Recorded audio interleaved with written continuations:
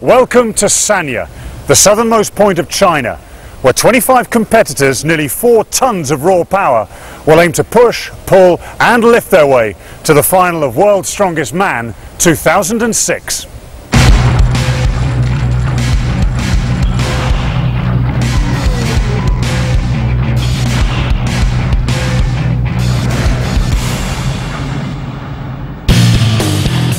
It's World's Strongest Man's 30th birthday, and once again we've travelled halfway across the globe to celebrate. 14 different countries are represented. The strongest men in the world are ready to lock horns again.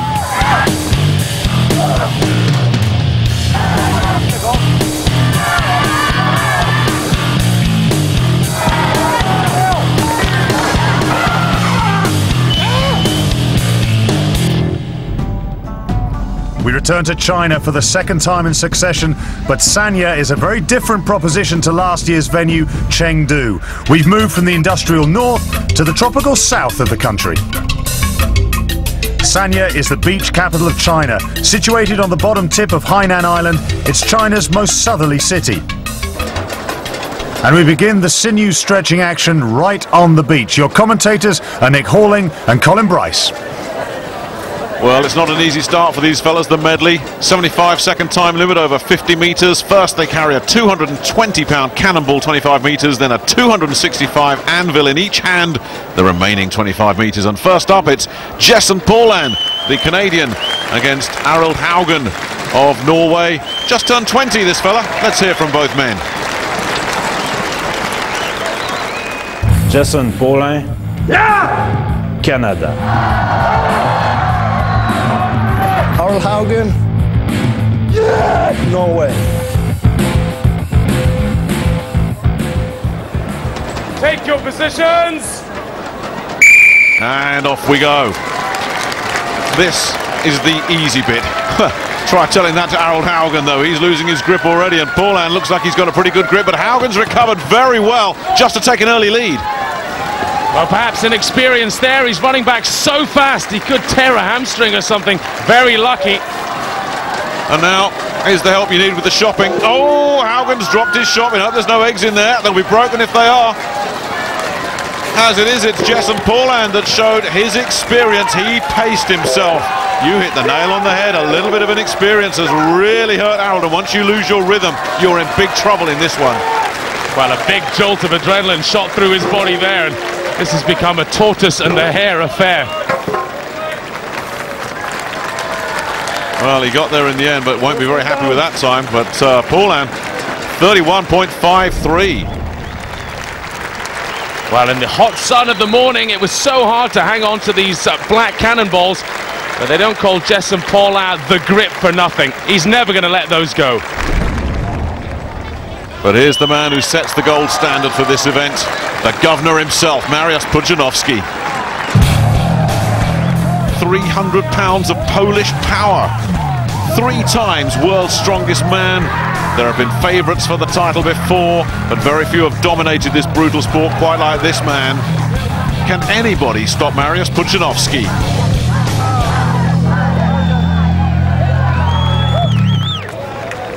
Well, here's the fellas that have drawn the short straw. Reza Garay from Tehran.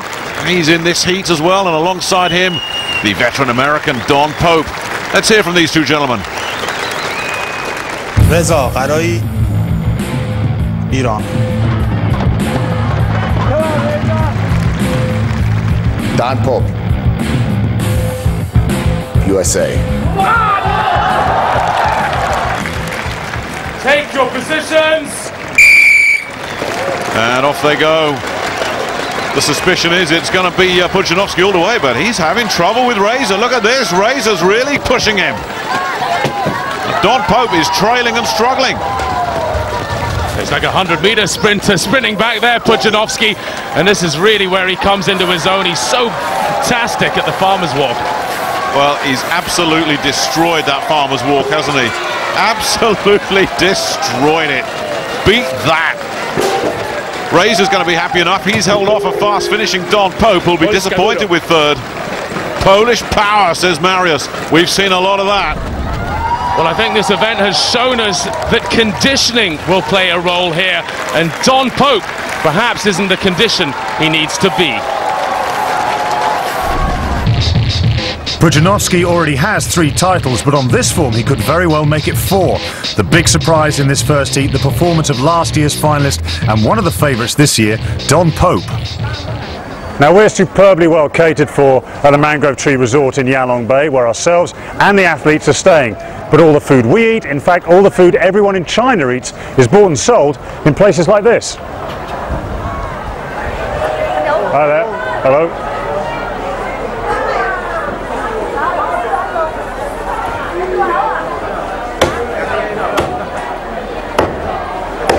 Oh, mind your fingers. Ouch. Don't get any cigarette ash on that. It's a kind of place that few tourists visit, but coming here gives a fantastic insight into Chinese society. That is disgusting. Yeah, I know, don't you come near me with those hands. Well, Sanya, being on the coast, is renowned for its seafood, and I can see why. There is absolutely everything here that you could want. Cockles and mussels. We've got crabs down here, all beautifully fresh. Prawns, the biggest prawns you could possibly see. It's wonderful. It might not look particularly appetizing, but believe me, this is as fresh as you could possibly want. It's wonderful.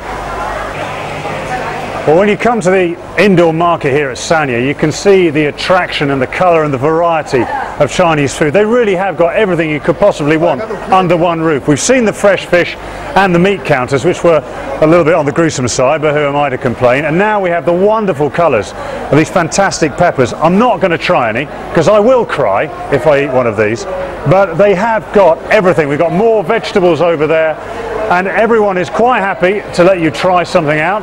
But as I say, I'm going to give this a miss. These are very hot, yeah? Very hot.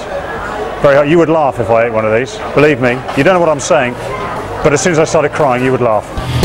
For the chance to see more grown men cry, join us after the break. We're back on the beach for the keg toss.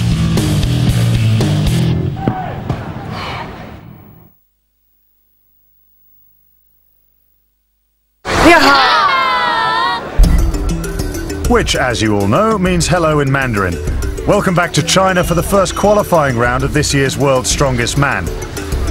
Now, downtown Sanya may be a million miles away from the hustle and bustle of modern cities like Shanghai, but its inhabitants enjoy some of the cleanest air in Asia, as well as some fantastic beaches. And it's to one of these that we're heading for our second event. It's time for the keg toss from Dadonghai Bay. Sounds so simple, doesn't it? The keg toss, like you could just pick it up and flip it. Well, these guys probably can, the rest of us couldn't. You've got 90 seconds to dispose of 10 kegs that each weigh 60 pounds over a wall that's 14'6". The first man to test himself against the keg toss is the Razor. Let's see how he gets on here. Well, he goes for the 2 at a time routine, and the first one is up and over. A lot of technique in this event, Colin. It's not just about power, it's technique too. Well, absolutely, and it's holding your technique over the 90 seconds. I actually think this just might be a task too far. Nearly 30 kilos, and it's the height of a double-decker bus. Oh, that fifth one only just made it, so this will be an interesting one. Does this one go? Yeah, you got a bit more behind that. There's a risk if you get this wrong. That keg's going to come down and land pretty near your head if you're not careful. Well done again. That absolutely cleared the 14'6". He's taking a bit more time, but that's good rhythm. Well, he's got 45 seconds left on the clock, 2 to go, and perhaps his hand's starting to sweat a little now. He's got to keep his cool. Oh, he's in trouble. He's in trouble. And that clock ticks away. He's still got plenty of time. The clock is not his enemy.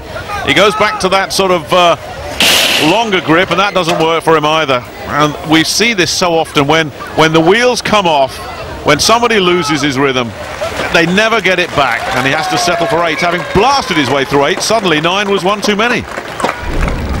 Well, there's a man who knew he was beaten. So powerful at the beginning. Incredible pull with the lower back, but he's quite inexperienced, this young man. Now, if experience is what it's all about, Well, you're looking at Mr. Experience. Very few events have ever tested this man.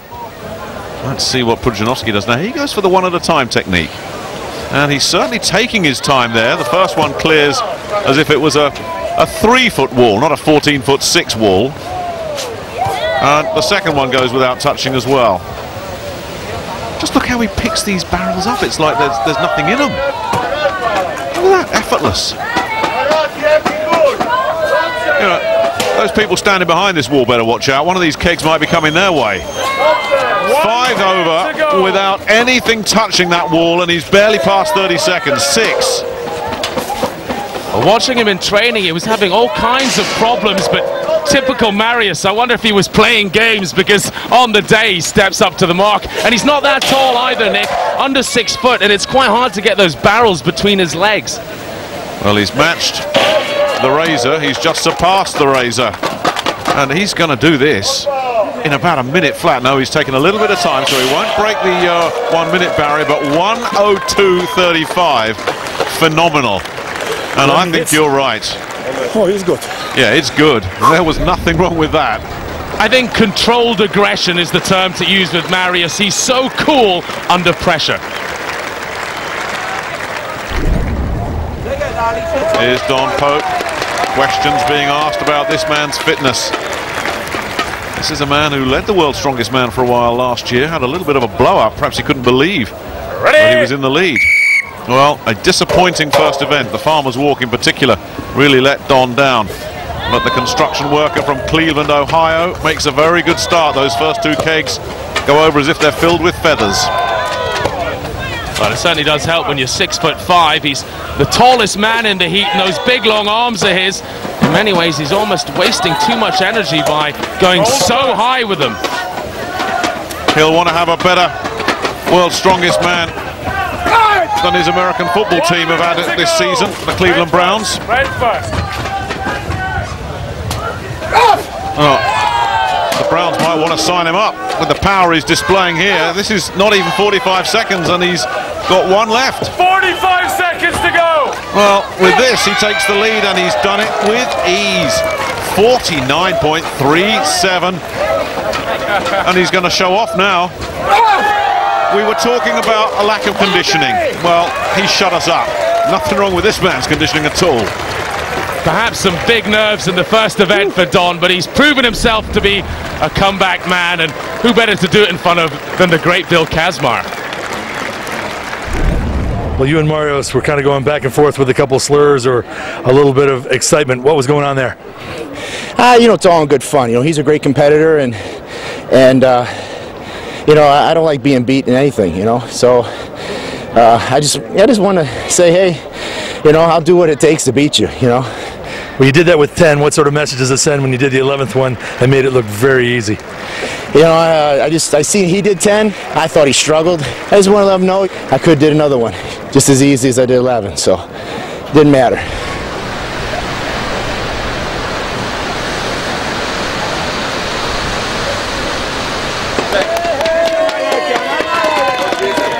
Popular wherever he goes around the world.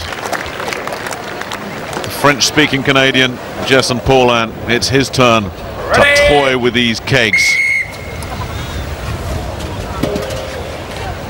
I'd love to know what they're full of. They don't seem to be full of anything the way these folks are disposing of them, but that's not the best of starts. The first one clips the metal. The second one goes over, but we saw certainly Pope and Pudzianowski, they barely touched, so he's got a bit of rhythm going now. I must admit, I saw that first one go through and I thought this fella could be in trouble, but he seems to have settled down.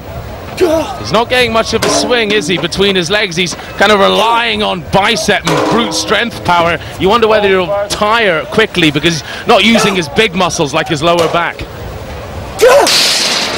Oh, it was sheer momentum that got that last one over there. And there it is. There's the problem. Now, we saw what happened earlier. Once you lose your rhythm in this event, you're in trouble.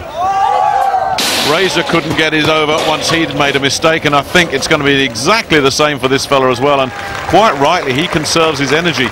He has to settle for 7 kegs and knew that 7 was not a magnificent effort. Well, you can see there he's trying to bicep curl it up. Bent arms. Not a very clever technique at all. Harald Haugen. Another one off the Norwegian conveyor belt.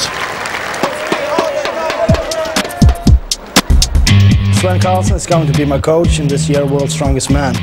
A lot of these events are new for me, and he told me all the secrets about all the events.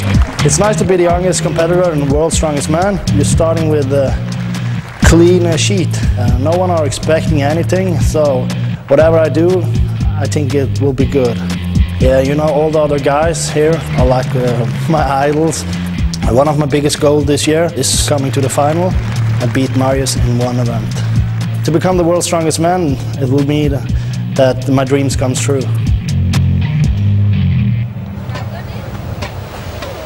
Well, I guess this man is still pinching himself that he's in this company.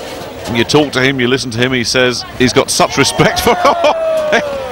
That one nearly took off. We nearly lost orbit there. That was a phone call to NASA. Well, what a start. And he's shown he's belonged in this company already, but now he's really proving it. That could be 15-6, that wall, and these barrels would still be going clear.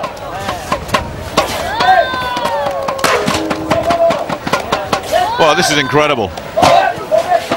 1 minute to go. Yeah, he's not going to need a minute. He's going to need about 15 seconds the way he's going through these. There's the 9th. One more to go. And he's still got 10 seconds to do it in. A new best. He said he wanted to just win one event here. Beat the great Marius. That might be it. Well, I have to say, that's one of the most incredible displays of explosive power I've ever seen at the World's Strongest Man. And from a man who's just 20 years old. Incredible. He cleared it by 5 feet each time. You just knew it when that first one almost left the Earth's atmosphere that this could have been something special. You're one of the youngest guys here. How confident are you to make it into the final?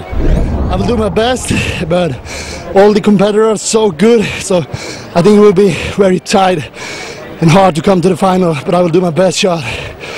4 events to go. Good luck. Thank you. He did it then. Harald Haugen wins an event at World's Strongest Man, and even though Don Pope threw 11 over, he'll have to settle for second. Pudzianowski finishes outside the top 2 for a change. The Pole stays in top spot though. Things are looking a little better for Don Pope after his second place finish. Remember, the top 2 from each group will make it through to the 10-man final. Well, it's not quite the decaf skinny latte that I ordered, but it's warm, it's wet, and it appears drinkable. Anyway, it's time to head over to Nanshan for the deadlift.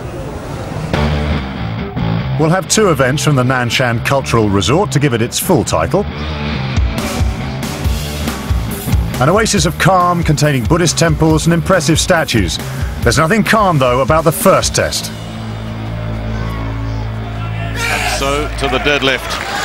Can Harald Haugen continue where he left off with those kegs? The humidity really starting to build, and it's not so much the heat that hurts you as an athlete in these conditions, it's the humidity. It drains your energy.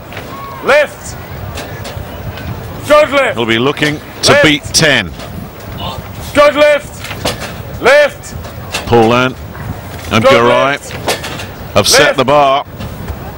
Good lift. Can Haugen raise that bar a little bit further with this deadlift? And again, it's another event that looks easy, but it's all about technique. This event is part of the staple diet of any strongman. You train it in the gym, but one of the things that makes it a little bit more difficult is the bar pulls in towards you. It's kind of goofy. It's not so simple as you do in your gym training, and while it can really cause problems in the lower back, he's managed to equal the 10 though. This is very good going from the young man. And he's confident. He says one more as well. Lift. I wonder if he fancies a couple more. Good lift. There's another. No ref. He takes the lead. Didn't like that last one though, the referee. Well, he lost a rep there. That was real inexperience. He's gone over to discuss things with Sven Carlsen. And this is why. Because if you release your grip on the way down, then it doesn't count as a full rep. You can't let it go before the tires touch. That's a shame. So, Pudzianowski knows he has to beat 11. It should have been 12, really. Haugen had done all the hard work. But This fella, if he feels like it, can blitz his way up into the teens comfortably. What we've seen with Pudzianowski in the past, though, he loves to go last because he knows just how much he has to put into an event. He's still got people to follow him here, so he can't just get to 12 and say that's enough. He'll want to really make the rest of them work. One thing I'm interested to see is there are a few other heats that are doing this event, and perhaps he's going to play mind games here. This might not just be a beating to his others in the heat, this might be a beating to everybody in the entire heats who are taking part. He could push this up towards 15 or 16 to show off here. Well, he's looking like he's well capable of it. There he is, he's into the teens as we expected. Now that 14th one took a little bit of effort. 25 seconds. Now can he pull another one out? Good lift. Lift. Oh, that is, oh, look at the legs buckling. Good lift. And he's held it. Yeah, 16. Oh, you're right, he's really going for this. Can he do another one? Can he make it 17? Oh, good lift, Russell. Timing was perfect. He got his 17th lift in just as the whistle went. Well, if this is a message to everybody else, the message says, be very worried. Pudzianowski's back in shape. Yeah, once or twice there you thought the legs might be going, but no. He had total control of his body and of that deadlift. Now what can Don Pope come up with? Didn't start off too well, much better in his second event. The sun burning down on the spectators and the competitors here. It's not so much the heat that's going to hurt these guys as the day goes on, though. It's the humidity, and that is rising. He's a tall man, Don, at least 6 inches taller than Marius, and that traditionally hasn't helped. I like his technique, though. He's bouncing down on the suspension. These strongmen never miss a trick if they can. Well, clearly it's legal, and as you say, he's getting a little bit of momentum out of that, but that's not a place where you want to be stopping. When the bar is set at 17, you don't want to take your first breather at 6, and Don may struggle to hit double figures here. Good lift. Lift. Well, he's got it up to 8, but he's slowed right down. Yeah, he's really feeling this. Lift in your own time, Don. Just under 20. Yeah, he may need a while. He's struggling. This is an important one. He's got to try and join those other two fellas at 10. Good lift. And he's done it. Lift. Now, another one would be a real bonus for Pope. No, but he'll settle for 10. 9 would have put him right down to the bottom of the field. But 10 gets him tied for 3rd. That's a very important last lift for Don Pope. It certainly was, and gets him that joint 3rd place. But what a masterclass of deadlifting from Pudzianowski. 6 reps clear of 2nd place. Harold Haugen's lapse of concentration ultimately didn't do him any harm. It's looking unlikely that anyone will catch Pudzianowski, but the surprise performance so far is undoubtedly that of the Norwegian rookie. We've reached the halfway stage here in Sanya, and so far things are going to plan for the reigning champion. Can any of his competitors catch him? Can Harold Haugen upset the form guide in his very first World's Strongest Man? Find out after the break with 2 more classic events, the car walk and the overhead stone lift.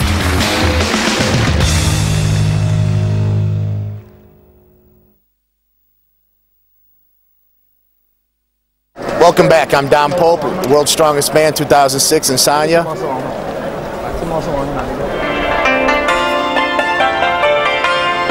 Don Pope may be smiling at the midway point, but if he wants to keep that smile in place, he'll need to raise his game in the last 3 events. It's imperative that he gets ahead of Harold Haugen. His first opportunity lies in the spirit-sapping car walk. First up, Jason Paulan taking on an event that we haven't seen at World's Strongest Man since Las Vegas 1997. The car walk, so simple. A 75-second time limit over a 25-meter course. All you got to do is lift up and carry a car that weighs 900 pounds. Good luck. See, I said it sounds simple, but it isn't. But the one thing that you can do, that you've got to do when you get to this position, is keep those feet moving. If you stop, you are dead. And Paulan knows that better than anybody. If you stop, That car is going to take you down because you can't defy gravity. He's got some momentum. How far can he get it? Can he finish the course? This is looking good. He's got some rhythm. Well, his balance is a real struggle here. He's staggering right to left. He's got to be careful not to go out of the lane. And now he's gone down. He's got the awful position of having to squat it back up. He's going backwards. Oh, no. Well, that's what happens. Once that car goes down and he's all over the place, the car's swerving off the road. There's not going to be much left here. As you say, he's got to stay in his lane. But the car and gravity look like beating the Canadian here. And it's the old story. Once you stop, you don't start again.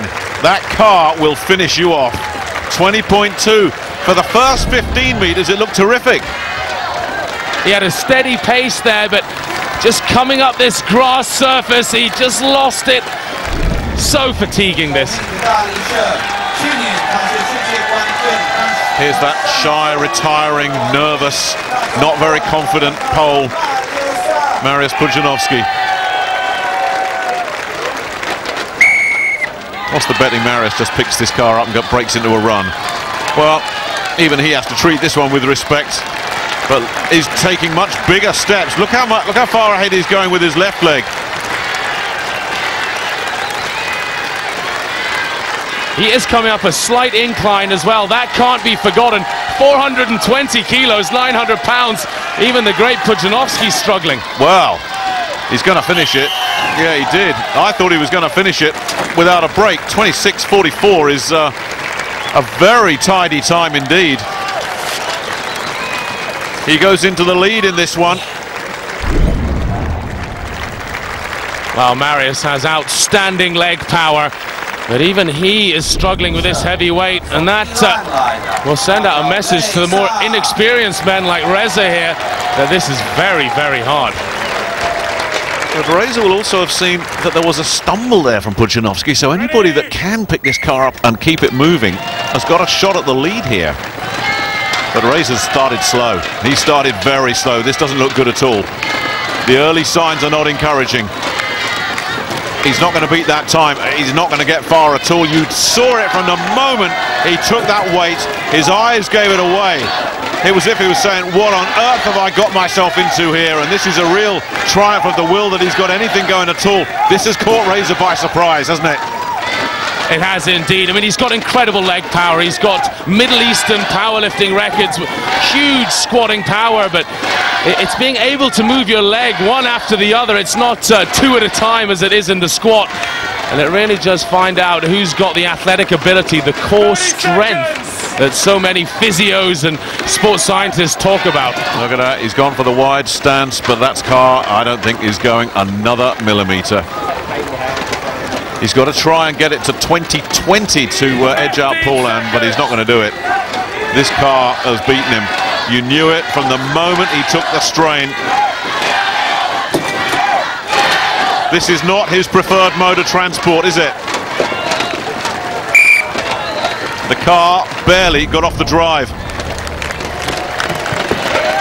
Well, Reza was really struggling moving this forward. He's put up a brave display. I don't suppose he's got this piece of kit back home in Iran, has he?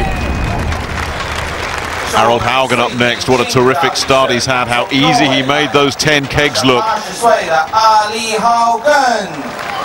having disposed of the kegs, it's a very different challenge now. And, oh dear, just as we saw with Reza, that doesn't look too good at all. Now, he's got to forget all about Pudzianowski and what he did. He's got to think, get to 20 meters and try and get second place. But the way this has started, he's got to just think about maybe getting past Reza because he's all over the shop already.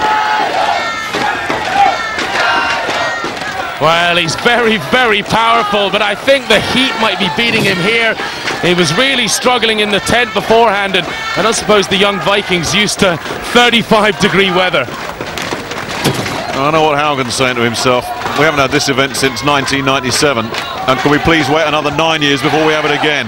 There's always some event in strongman that seems to sort you out. That's what's made Pudzianowski so magnificent over the years. There is no event that absolutely baffles him, and Haugen just doesn't want to know. And there is a time to cut your losses and just get the hell out of there. He will be very, very disappointed with that. But it was bad from the first moment. He didn't even make it a third of the way. 7.6 meters is a huge disappointment for the Viking, who's now going to have to dig deep.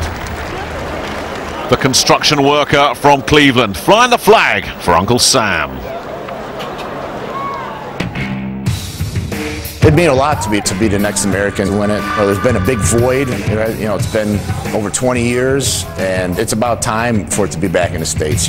A lot of it is mental. The stuff that you put your body through, the training that goes into this. You must be a couple bricks short of a load. You know, you can't be all there to be a strong man. I'm tired of guys coming up to me and saying, you know, who's that big blonde Swede guy? It's blah, blah, blah, you know. So yeah, it's Magnus Samuelsson, and he's blah, blah, blah. Well, who's that dude that's ripped to the bone, and he's huge, and he looks like he's 400 pounds, and he blah, blah. I'm like, yeah, that's Mariusz Pudzianowski, you know, blah, blah, blah, you know. I want people to say, who's that big, bald, goatee, overly attractive American, you know? And they're like, oh, that's Don Pope. You don't ever know who that is? It's my turn now, you know?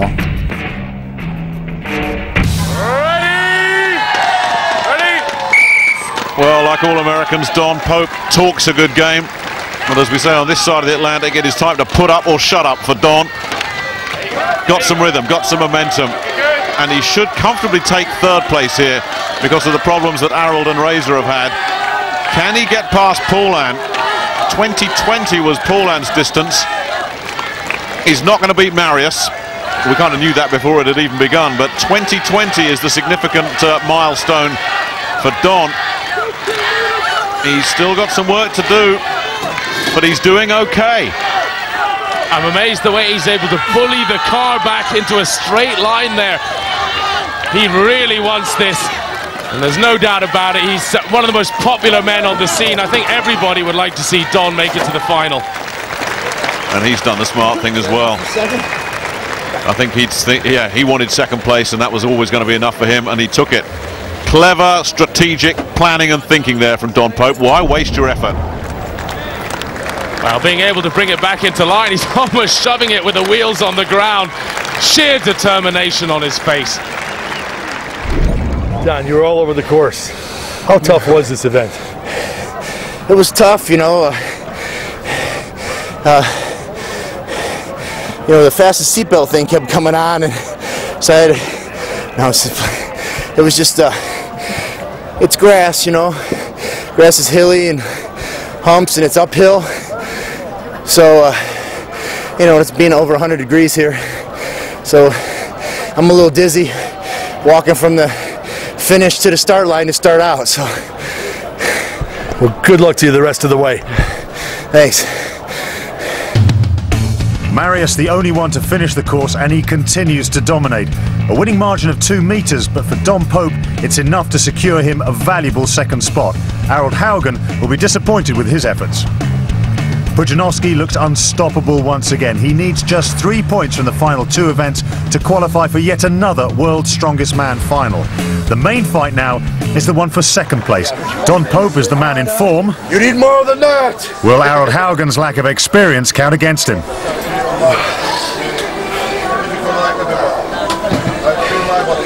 High spirits from Don Pope. Now he needs to maintain his form in our next event. The competition moves to the fabulous Yalong Bay Golf Club for the overhead lift. Let's rejoin Nick Halling and Colin Bryce.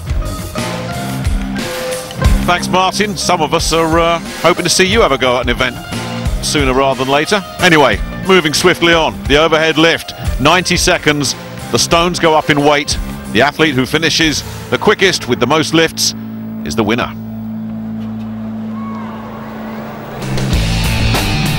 Well, we already had 2 men try their arm at this event, and neither has really impressed. Neither Harold Haugen nor indeed the Canadian. Yes, and Paulan managed to lift a single stone, much to the disappointment of the Canadian.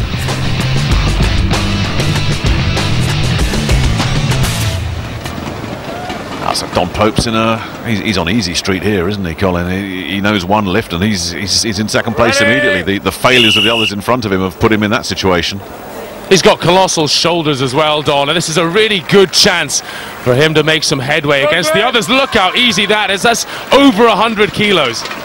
He takes the lead, just like that. But Just in case Don was going to start getting overconfident. Guess what, Don? Those stones get heavier. And doesn't he feel it already? Now, let's see if he can get the lift here. Oh, no, he doesn't. Or does he? Well, you heard the referee say good lift.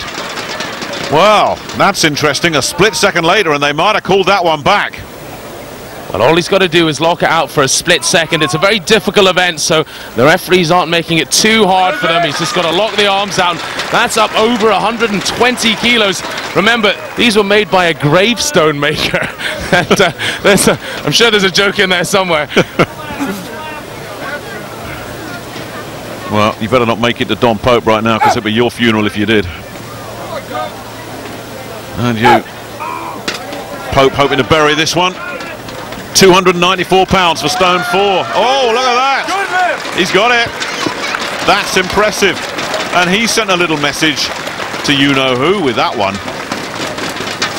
Well, I'm sure a lot of people at home are grimacing watching this, but I think he proved himself on 135 kilos the last stone, just how strong he is. He did look a little wobbly on the others, but on the big one, no problem. Don, on a slight slope, how difficult did that make this event?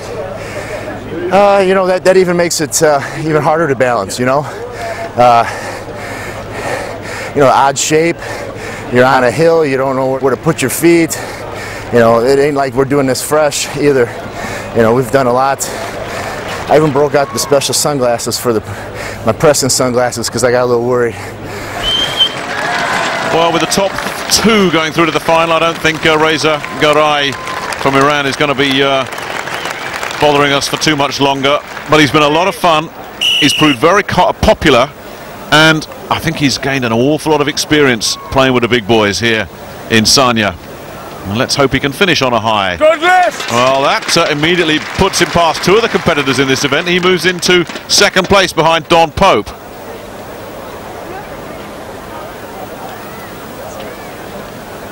Well, that might be as far as he goes. Yeah, this is a struggle. No, he didn't get it, and he knew it. Well, the referee, he had a little look at the referee as if to say, you're going to give me that, but there's no way. He locked that. He'd locked those elbows there, so he's got to go and do it again. I've enjoyed watching this fella, Colin. This man's got a future.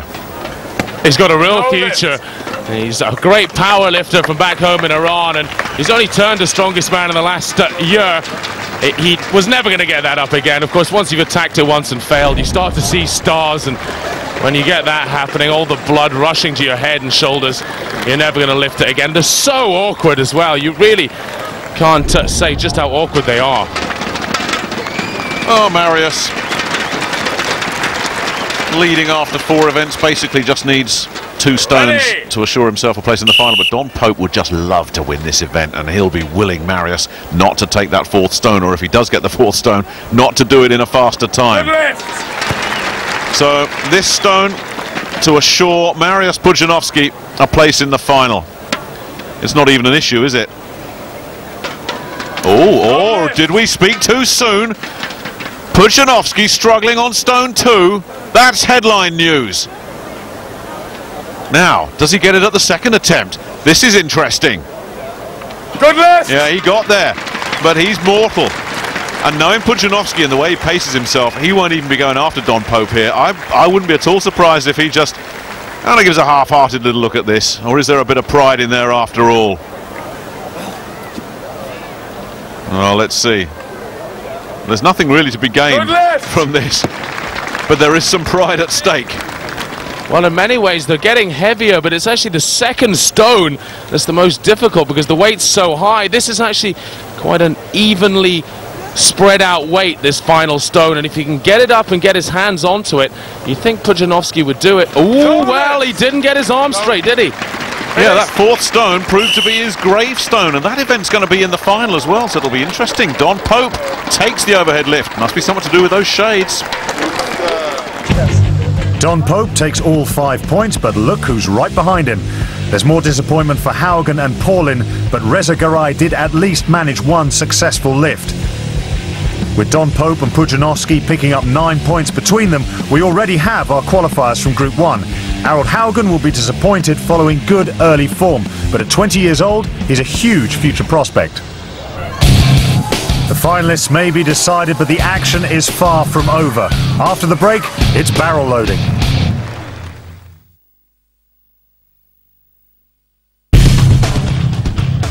Welcome back to Sanya for the final part of Show 1, where we have a very special version of barrel loading for you. Mariusz Pudzianowski and Don Pope are already through from this group, but the whole field will be giving it their all here. Sounds simple enough, doesn't it? Carry 3 barrels and put them on a platform, all within 90 seconds, but there are some very special adaptations this year. Now I've left the comfort of the hotel pool to come down here and have a look at this event with the mighty Kaz. Bill, they've changed things a lot this year. What are the biggest challenges these guys are going to face? Well, Martin, first off, they're carrying through water, and underneath the water is the sand, and it's soft. So every stride they take, it's going to fall away from them. A balance is really going to be a problem. Now there's a lot of tactics I would have thought that you can bring into play in an event like this. What are you looking for the guys to do? Well, it's going to be how they carry the barrel. If they put it on their shoulder, that's probably going to exhaust their whole body. If they can carry it at their hips, they may save a little bit of energy, but towards the end, then they've got to pick it up and put it on the platform. So it's 6 of one and a half dozen of the other, depending on how the guy's built. If he's taller, he might carry it lower. If he's shorter, we'll see. Well, only time will tell. It promises to be a great test. Wait and see how they get on. Yeah, thanks, Martin. Well, Jason Paulan was the first man to go in this one. The Canadian went on his own, and he adopted that shoulder carry technique that you heard Bill Kazmaier talking about. And the Canadian would take 2 barrels in just over a minute. Decent effort.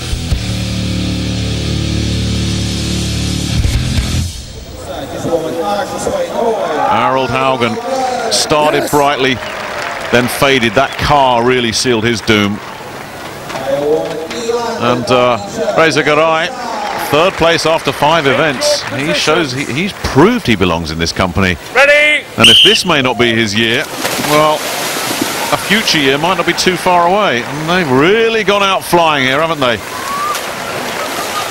Well, we saw him have some fun with the barrels earlier, Harold, but those were 30 kilo barrels, not 100 kilo barrels. 100 is a much different proposition, and in this personal battle for 3rd place, remember the big 2 cannot be caught, but it's the Iranian that looks like he wants to hold 3rd place. He's got a good start here. This is a very deceptive event. It's so soft, the sand under the water, that you're almost like walking in treacle there. It's so tiring. And Harold Haugen now trying to adopt a different technique. You wonder if that's going to work. Well, it is working for him. He's caught up an awful lot of ground. Oh, no, that's another mistake. We've seen this a couple of times from Haugen. A lack of experience. Remember that deadlift, he let one go. He could have had 12, and he settled for 11 with a little lapse, and that was another mistake.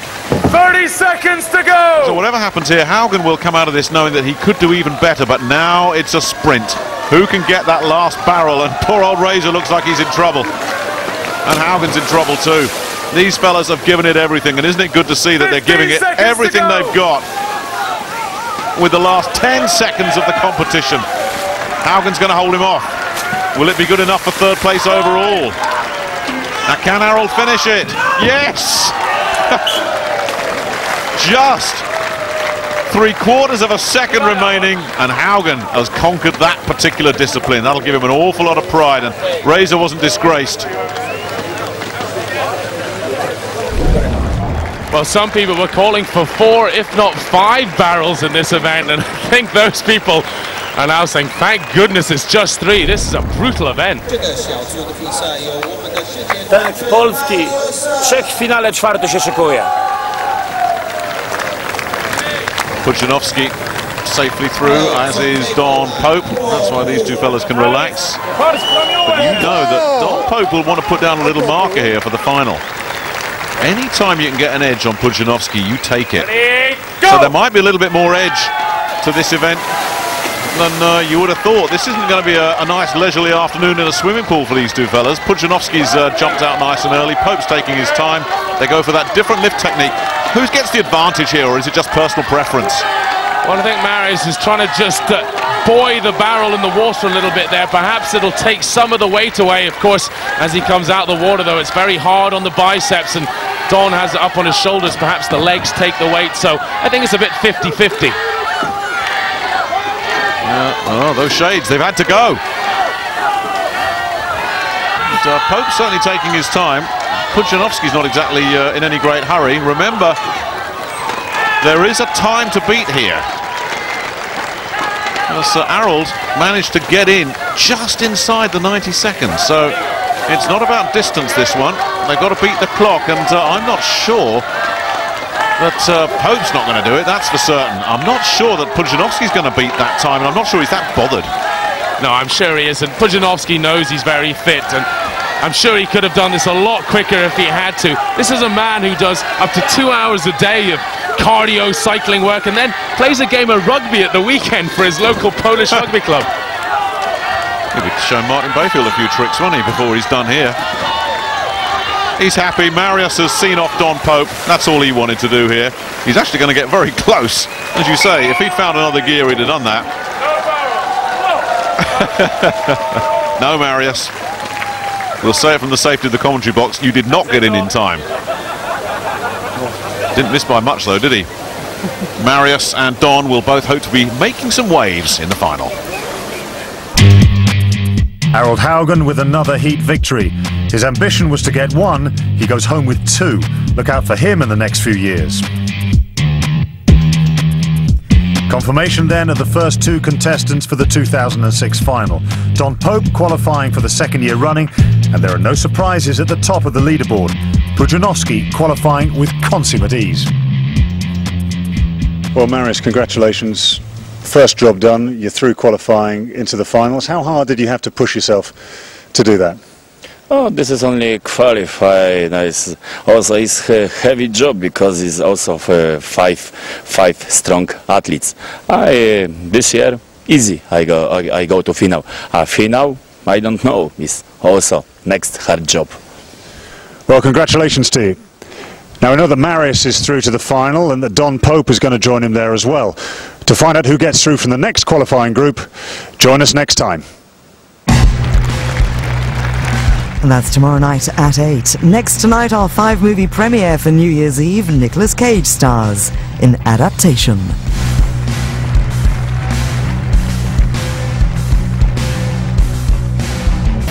To see what gems await us in our first event, let's head over to Dadong Hai Bay.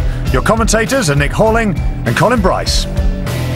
Yes, thanks, Martin. Here is how the carry and drag works. You've got 75 seconds to carry a 220-pound cannonball 20 metres, drop it in the sled, then drag sled and cannonball back the remaining 20 metres. The guy who does it fastest gets the win.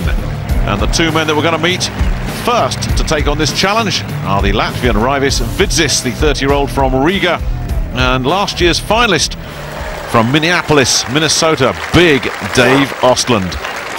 Raivis Vidzis, Latvia. Dave Ostland, USA.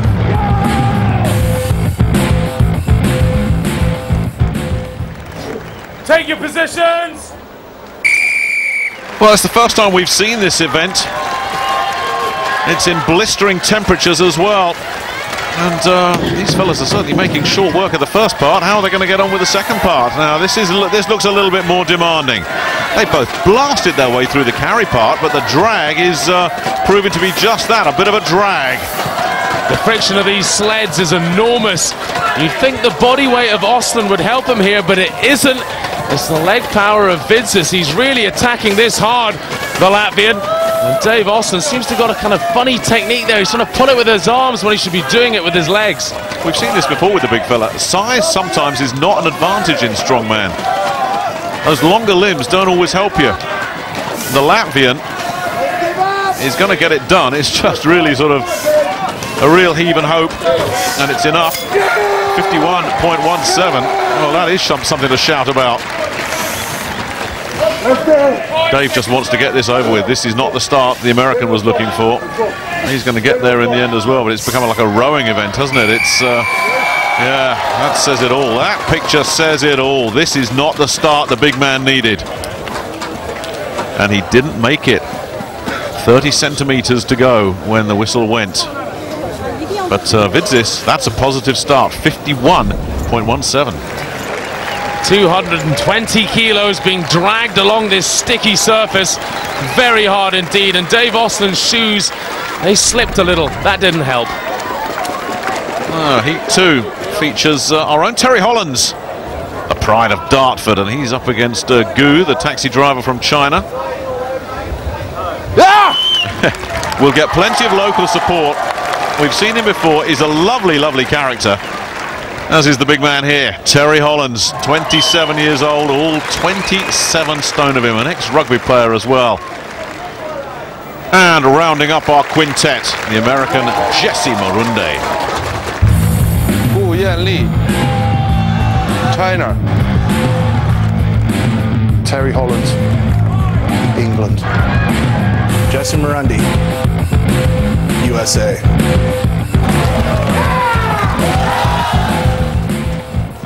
Take your positions. Well, English interest in the man in yellow here. Oh, Marunde's off to an absolute flyer. We're not expecting much of a challenge from Gu, and that's how it's worked out so far. But Terry's made up some of that ground that Marunde had early, and now it's going to be a sprint.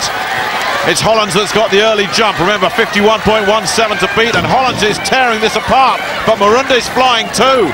These times are both going to be very fast. Unless there's a breakdown here, it's 1 and 2, England and the United States. That's fast from Terry Holland. Look at that, 26.91. And Marunde was only just behind him as well. Gu is somewhere way, way back. We weren't expecting a challenge from him, but we weren't expecting two efforts like that from Marunde and Hollands. Marunde really came into this banking on this being a win. He didn't think Terry Hollands would be anywhere near as quick as he was there. Incredible foot speed by Hollands. And of course those size 19 shoes sticking firm to the ground as he dragged that sledge back. Well, that's exactly the start the big fella wanted. Yeah, Marunde got the jump, but that almost kick-started Terry. And once the big man from Dartford got going, he impressed everybody, even someone like Bill Kazmaier, no doubt.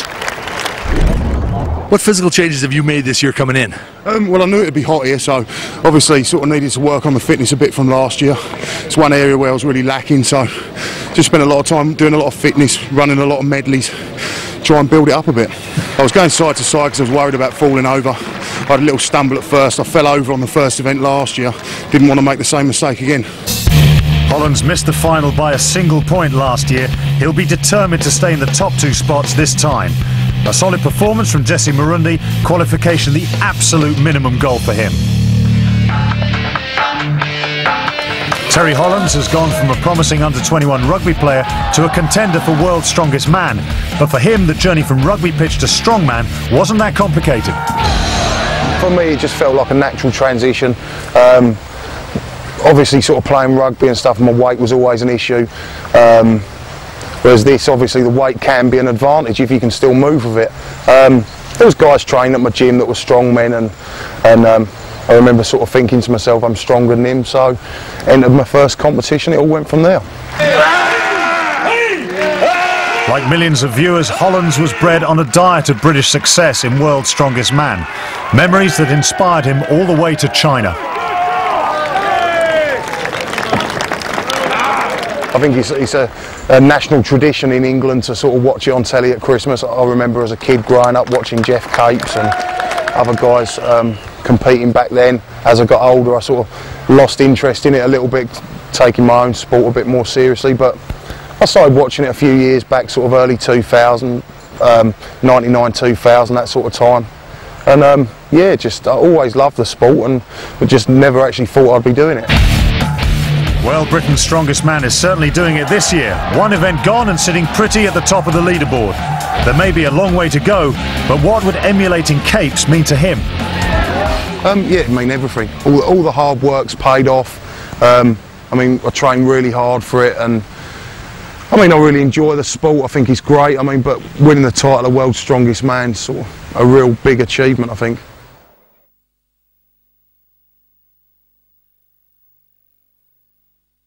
Being a strongman isn't always about lifting heavy stuff. Occasionally we get some time for relaxation.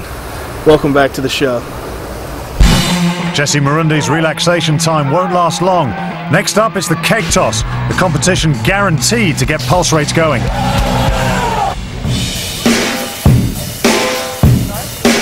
10 30-kilogram kegs, one wall, 14'6" high.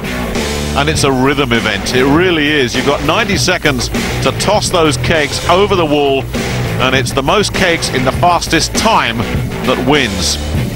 And we've seen in previous strongman, it's all about keeping momentum going. And that's exactly what Terry Hollands is going to want to do here. He had that fast start in the carry and drag. What can he do with the kegs? Well, he's taking the one-at-a-time approach. We've seen other athletes, and he's really taking his time as well here. That's a terrible start for the big fella. Dear, oh dear.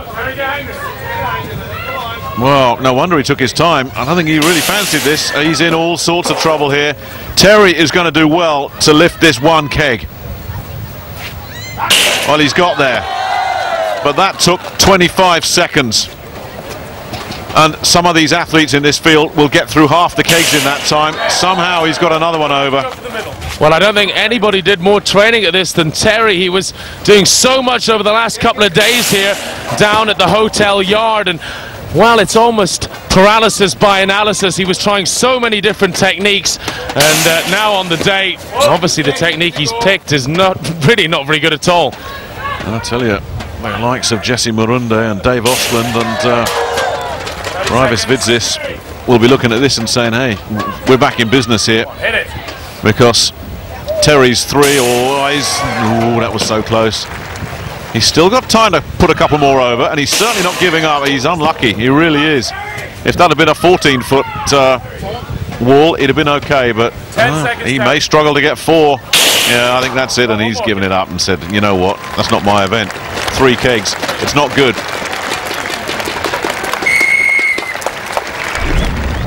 Well, this is 5 foot higher than a basketball net, and these really are extremely heavy, but I don't think there's any excuse here for Terry. He'll be extremely angry at himself. He knew he lost his cool there. And that will have given the others in this field something of a boost, because the leader, after one event, has struggled. Here's the guy who's in second place, and he's going for that 2 technique. Get 2 in position before you start going to work, and as you see the difference right away, the first keg goes over without even touching the wall. Now that's interesting. Some guys like to hold it long ways. Others like to sort of hold it horizontally. Marunde is just tossing them over as if they weighed, well, 5 kilograms, not 30. He's a very explosive athlete, Jesse Marunde, former tight end for Montana State before turning to strongman. So you know he can sprint very fast with that huge bulk. And this really is setting some sort of context on Terry Holland's effort. You knew 3 was never going to be enough. But having said that, I don't think we expected anything quite like this from Marunde. He's going to beat a minute, and he's done it comfortably as well. 53.73. That is absolutely sensational. I trained more. Well, the organisers of this contest are really trying to hit on every different type of strength, and this is all about explosive power. Jesse Marunde has it in bag loads. He certainly does. Very impressive stuff from Jesse Marunde. Jesse, massive effort. How tough was it? The hardest part about that event is the heat. It's got to be 110 out right now. There's no wind. Humidity is really high. It was much more of a cardiovascular event than I expected. Tell us about your technique. You took 2 at a time, from the end, from the sides. What was best for you? Well, I thought about it real hard in training, and I felt like I had enough power to do it that way. That way it's a little bit harder, I think, but it's faster, and I just wanted a good time. I was going for speed there. You think that time will hold? Dave is quite good at this event, so I really saw him as my #1 rival in this event in my heat. It should be close. Well, that was awesome. Keep it up. Thanks. Well, unfortunately, Gu failed to manage a barrel, so next up it's the other American, Dave Ostland, the man from Minneapolis, one of the tallest men in strongman. Made an impressive debut last year, and here he is back for more. I was really happy to make the final last year. You know, I've dreamed about that since I was a kid. It really came down to that last event on the stone. My attitude was just win that event and don't worry about the rest of the stuff.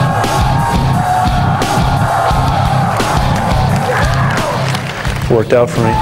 I have dreams about being world's strongest man someday. This is the big show that you train for. It's a whole lifestyle that you maintain for 12 months. You just have to be on all the time and try not to make any mistakes. I think I had a great run last year, and I think I can do even better this year.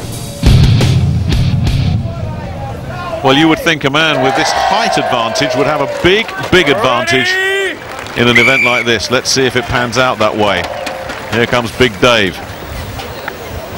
And it's all about rhythm. You missed that first one. I'm talking of missing the first one. He's done just that. Just like Terry Hollands. And now he's got it going. That really was a surprise. Well, he's got two, but any chance of beating the 53.73 of Jesse Marunde surely has gone with that early miss. That was an error. Well, you know, Austin's trained this many times leading into this competition. He's one of those few strongmen who actually, from a young man, wanted to become world's strongest man and just trained it as a kid. He didn't actually do any other sports, so, you know, he's a real tactician. He's only just getting away with some of these barrels. I think these next ones might prove difficult. A lot of those are hitting the rim and going over. There's another one. He's just getting that extra little bit of height, and that's carrying them. But they're all just clipping it. And as the energy starts to drain, he won't get that height. But he's got two to go. And there it is. There's the evidence. You could see it coming. I'll be very surprised if this one clears. He's put a lot into that. This is where that early miss is really going to hurt him. Big Dave is going to have to settle for 8 unless he can do something very special here. Oh, it was close.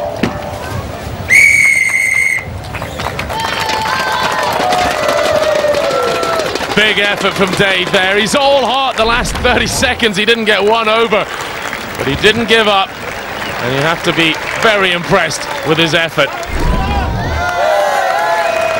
Next up is the last man in the competition, Raivis Vidzis of Latvia.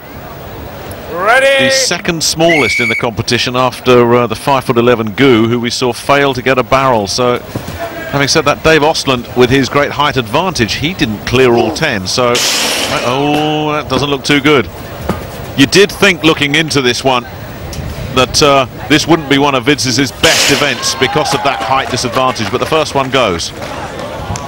His problem there in the first one, he certainly had plenty height. It's all about getting the peak of the arc up and over the center of the apparatus. And that's where Raivis Vidzis was just getting it wrong. You can snatch at it a little early and throw it straight up and down. Yeah, you're quite right. There is just so much technique to this particular event, and there is such a risk of wasted energy because you could, as you say, get the height of the arc, but if you've not got the barrel in place to clear the wall, it's all wasted effort. And there's probably no worse feeling than seeing one go up is easily high enough and kick back down at you. It's the panic feeling, as you know, time's running out. But having seen both Ostlund and Vidzis stumble coming out of the blocks on this one, I think Terry Hollands will be a little bit disappointed that both of them got their game together enough to go past the Dartford man. And the only question now is how many more has Vidzis got in his tank. That one only just made it, and I think that might be his last one. He needs 2 more to tie Ostlund, and he's not going to do it.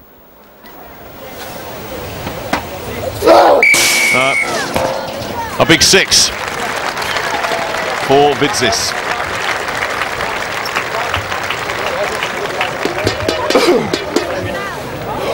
So there's a happy man. Very impressive indeed from Jesse Marunde. An awesome display of athleticism and power from Jesse Marunde means he's the only man to get all 10 kegs. Terry Hollands thought he would do badly, and he was right. Just 3 barrels from the man from Kent. That all means Marunde takes over at the top of the leaderboard. Terry Hollands keeps second spot, just ahead of the American Dave Ostlund and Raivis Vidzis. Hollands will be keen to get back to an event that he knows. His first chance for recovery comes in the deadlift. Yes, thanks indeed, Martin. So far we've had 2 contestants have a go at this one, and they didn't do as well as they would have hoped. China's Gu Yanli found it very hot indeed. He didn't trouble the scorers. He'll be so disappointed, and Dave Ostlund did a little better, but you've got to think double figures to set any kind of target here, and Dave's 8 probably not going to put him in contention for major points.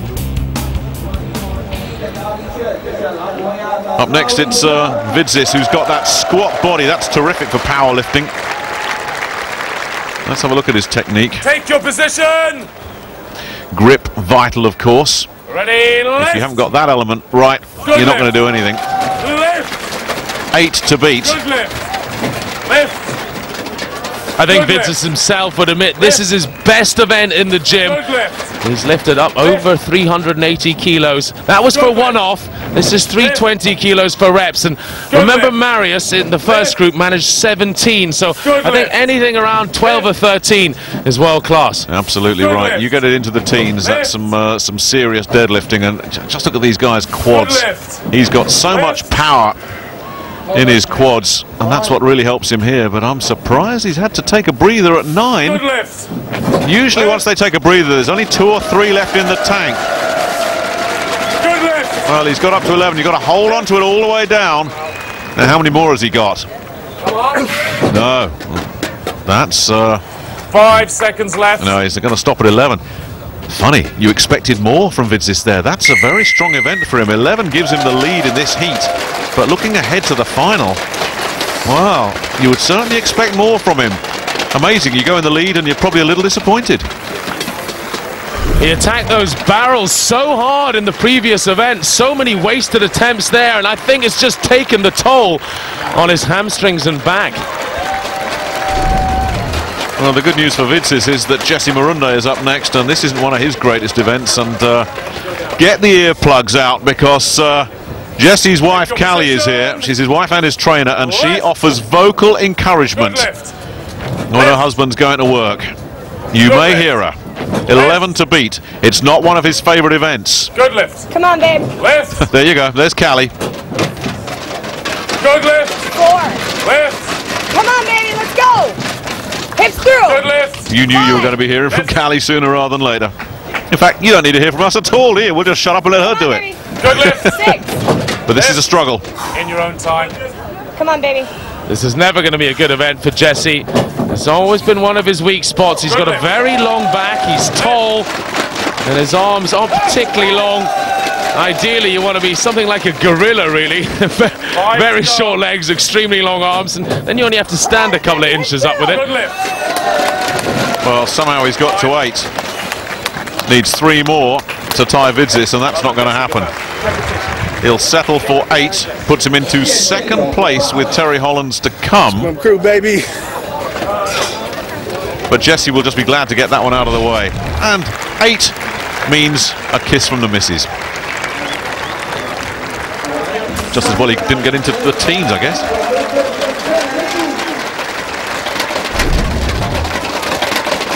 So Terry Hollands knows what he's got to do. We had a bit of everything from Terry so far, haven't we? We got Take your position. a terrific start from him, and then a bit of a disaster with the barrels. What do we get this time? Good lift. 11 Lift. to tie for the lead. And if Terry's sensible, if Good he's got lift. it in him, he'll stop at 12. Good lift. Lift. Good I think lift. 12 will be very hard for Terry. He's a good deadlifter, but let's not forget, former rugby player, he's only been doing strongman for a couple of years now, and this is one of these things where it really does build up with time. Look at this, he's had to stop at 7. That's usually a bad sign. There's only 2 or 3 available to him after a stop, so he's going to do well to get into double figures, but this for 10. Now, can he find 2 more? This is a tremendous recovery from Terry. And he's tied for the lead. Now, does he go for one more in that 10 second? He's going to try and put Vidzis down. And he's done it as well. Terrific effort from Big Terry. No reps, says the referee. Time. That last one won't count. Watch it back. Mate, it dropped. I still have my hands on the Well, he's saying he had his hands on the bar, but it means he has to tie with Vidzis. Some controversy here.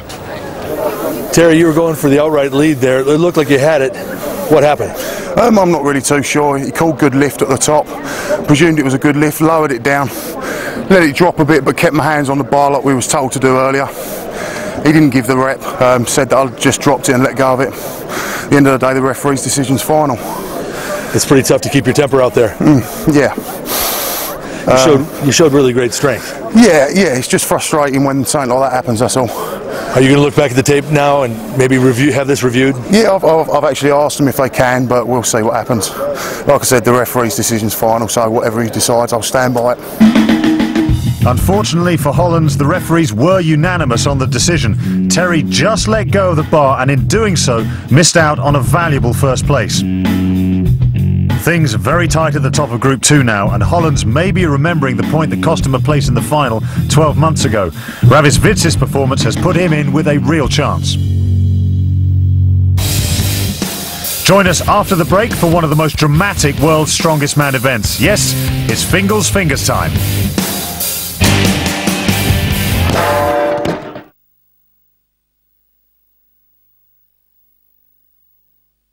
Now, the Hawaii of China is also the centre of its pearl industry. Here at the Sanya Pearl Fields, they have every type of pearl oyster you could imagine. In these two pens, we got the tiddlers. They're just getting going. We're not too interested in them. As we move along, they increase in size, quality and price. In this pen, we have the black pearl oysters. Very exotic, very beautiful, very expensive. But in here, well, this is strongman after all.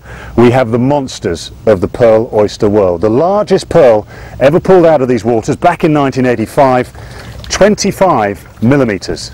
Huge. Just imagine what this big bad boy could produce in a few years' time. Well, it's about the size of one of Mariusz Pudzianowski's biceps at the moment, and it's only going to get bigger. Could be amazing. Time to find out if the rest of this field can match those biceps then, as we return to Nanshan for the Fingal's Fingers. Your commentators are Nick Halling and Colin Bryce. And I can tell you that a couple of these Fingal's Fingers are even taller than Martin Bayfield. They're not as heavy though. Alright, I'm only kidding. How many of them can you flip in 75 seconds? Well, first up, Gu Yanli. He has the disadvantage because he is in last place of going first, but he has the huge advantage of being in his own backyard. Take your position! Not much expected from Gu. How much will this support help him in his second year of strongman? Wonderful, colourful character. Always has a smile on his face, no matter how much he struggles. He's got one finger over. Technique again plays such a big part here. You've got to keep pushing. Once that finger drops onto the shoulder, that's usually it. You might as well just drop it and give it up. But he's done well here. He's got his second one down. He managed 2 last year, so he's managed to equal his performance. And he did it a little bit slower as well last year, so that's good news. He's made improvement, but it is a big height event. You really have to be tall to do well at the Fingal's Fingers. And once it's on the shoulder, that is usually the end of the game. You do sometimes see him give it a go from here, but every time he gives it a little push, it just gets harder and harder. You can't fault this fella's effort. Listen to these fans. They are loving it, willing him to do it. Can he do it? I think the clock's going to beat him, and the finger's beating him first. Well, he matches his performance from a year ago, and but quite rightly says thank you to these wonderful fans. A real tough competitor, and the second finger went over very smoothly, but the third one, again this year, just too much. Now Vidzis against Dave Ostland. Both these fellas need to make a move with Hollands and Marunde in front of them. Remember, only the top 2 qualify. These two fellas tied for third. There's 2 battles going on here. One, they've each got to beat each other to maintain third place at the very least. But then they've also got to try and set some kind of tempo. Take your position! To get something ahead of Hollands or Marunde. So a very important heat this. The American is the nearest to us. That extra height of his, you think, would give him an extra dimension here, and he's jumped out in front of Vidzis, who's short and squat and probably not physically well suited to this event. He seems to be coping so much better this year, Vidzis. Last year he lost, believe it or not, nearly 10 kilos in body weight. Most of that through shredded nerves, but to be living with Dave Ostland in the Fingal's Fingers, he's doing very well, because Ostland is a real master at this. Yeah, Vidzis has got 4 and he'll be happy with that, but Ostland has done the lot, as we expected, in a fast time. almost 39 dead. I think they've clocked him officially at 39.01. Now, is Vidzis going to get this finish? Well, it's on the shoulder, but look at that. What a big push. And he does it. Well, well, well. Now, Vidzis will be thinking to himself, if one of the big two stumble, I'm in. World's Strongest Man is all about doing well in your bad events, consistency, and actually impressed me more there, Vidzis' attempt, than Osland's. So, Jesse Marunde and Terry Hollands know what they have to do, and Hollands has to get that little controversy out of his head in the deadlift and just focus on what he's got to do here. Because both those other fellas finished. These two must finish. 39.01 was Osland's time. Marunde's attacking that, but Terry's not far behind him. Well, nobody was faster than Jesse Marunde last year in the World's Strongest Man final. Destroyed everybody by over 3 seconds. So this is good news for Hollands. He's almost neck and neck. 39.01 was the time to beat. And Marunde's going to have to go some to beat that. And Terry's certainly going to have to go some. Marunde's done it. Just. Hollands is not going to do it. So the challenge now for Hollands is to get that fifth finger turned to stay ahead of Vidzis. He's going to do it. So Terry, 47.73 the clock has stopped at. Good enough for third place, but it's Jesse that will finish top of the pile in the Fingles Fingers. Well, for Marunde, that was almost at a canter. Big Terry, though, really has improved his fitness, used his body weight well, and you're quite right. He got that deadlift problem out of his mind. Terry, you're second overall, third in that event. How happy are you with that performance? Yeah, fairly happy. After last year, I stopped at 4, so I was I wanted to do the 5, just sort of purely for personal reasons, as well as for points, obviously. Got to the 4th, realised I wasn't going to beat Dave. Knew I'd probably still beat Ravi, so just took it easy. Got the 4th and the 5th over. You're in a good position with 2 events to go. How confident are you moving forward? Yeah, pretty confident. I've got my 2 best events to come in the heat, so yeah, I'm fairly confident. Farmers is without a doubt my best event. Should ideally win that. And the barrel loading, I think I'll be pretty good at that too.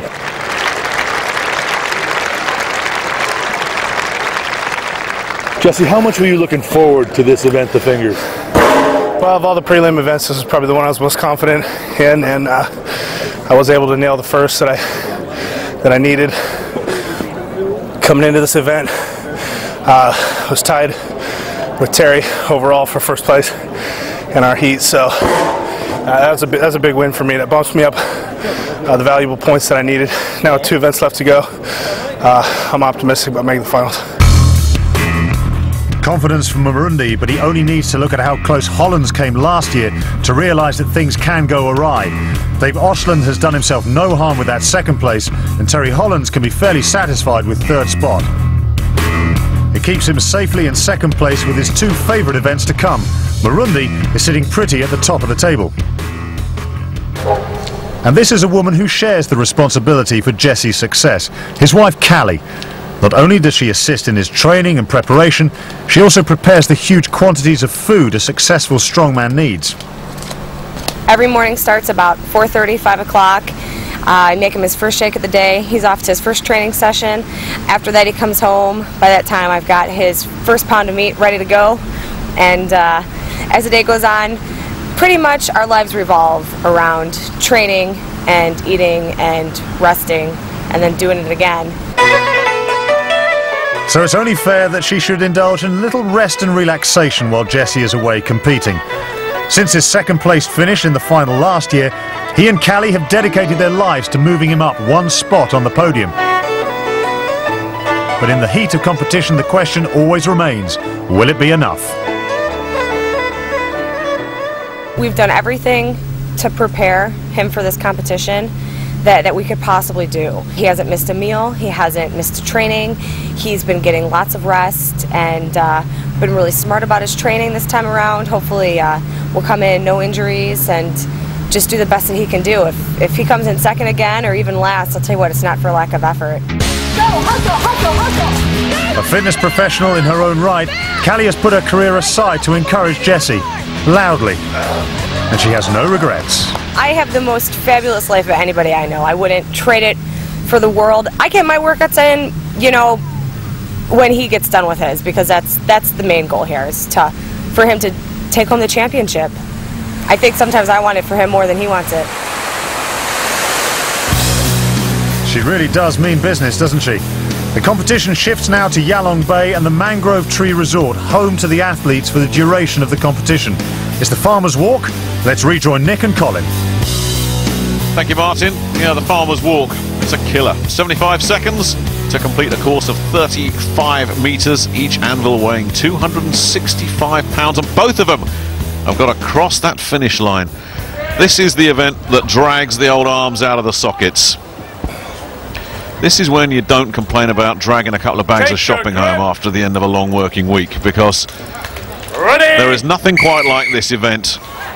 It's an event you can start off feeling great, and then suddenly it feels like your arms are going to explode. And so much of it is mental, just putting that out of your mind, and that's exactly what Marunde's doing here. Marunde coming first. He really has to produce a benchmark for the others. 16.88 seconds. That surely will be one of the fastest. But you never know, because Marunde, he did stumble a little bit, and I think he perhaps held back just a touch there. Not helped, of course, by going first.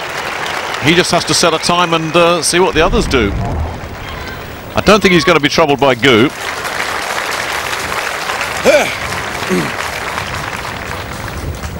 Right, let's see what the local man can come up with here. They will be ready to raise the roof as Gu eyes up this course, and it's not just a straight walk as we've seen from Jessie. There's ramps they've got to negotiate just to build an extra dimension of pain for these fellas. These inclines really do change the muscle groups. It's more onto your hamstrings and bottom as you try and claw your way up them. And of course, you're changing surfaces as well, which can be a little disorientating, from grass onto slicker plywood. I'll tell you something, this is better from Gu than any of us were expecting. Well, he's not going to beat the 16.88, but that's neither here nor there. Oh, I thought he was going to do it in one hit. Now, come on, you can do this. Don't give up that close to the finish line, and he won't. That is pretty good. No wonder he's going nuts. That's not shabby. Well, that gives China a whole lot to shout about. 35.55, considerably slower than Jessie Marunde, but I don't think anybody expected for him to sprint past Jessie. I think he lost his own belief here. He saw the finish line, he thought it can't be, and he started thinking about it, and then he just had to finish the job, and the celebrations could begin. Take your grip. Vidzis needs points in this competition. In third place with only 2 to qualify, and he's seen both men fly. It's a good grip he's got. Talk about flying. He's flying 16.88 is the time to beat. He's almost broken into a run here. If he keeps this going, he's going to move past Marunde, and he has. That is phenomenal. Absolutely phenomenal from the Latvian. Well, with a benchmark to chase, he didn't hang around, did he? He went for it. He went for the victory here. And I wonder whether Jessie Marunde going first has really punished him. Oh, Dave Ostland must have looked at Marunde's 16.88 and then Vidzis' 15.37. And when you're outside the top 2, you've got to come up with something really special here. And again, this doesn't help the taller man. He's got the long legs, but those long arms as well, they drag and drag. He's going okay so far. One more round to go. He's going to be fast. No, he's not. He stumbled. He almost took top spot, but that little stumble cost him 0.3 of a second and second place. Big goofy steps the whole way up, and the weights were knocking against his knees. He managed to get up past the first ramp, no problem, but then there on the final ramp, it took its toll. Well, is it an advantage for Big Terry to go last, having seen 3 men really fly through this? He says it's his favourite event. He's talked it up. So Terry has talked the talk. Can he walk the Farmer's Walk? And he needs points out of this, and so far it's positive. Good rhythm, good technique. In the first event, he was lightning. He really surprised Jesse Marunde in that cannonball carry, and he surprised everyone again. Look at the speed. He's absolutely obliterated Vidzis's time by almost a second and a half. This is phenomenal from Terry. It really is impressive stuff. Top points for Terry Hollands, who's with Bill Kazmaier. Terry, you said to me yesterday you were confident and looking forward to the Farmer's Walk. Are you happy with your performance? Yeah, fairly happy. Just had a bit of a stumble on the last ramp. It's nearly stumbled over the line, but apart from that, I think it's pretty smooth. One event to go. Last year, you were disappointed and didn't make it to the final. You're headed that way. Can you taste it?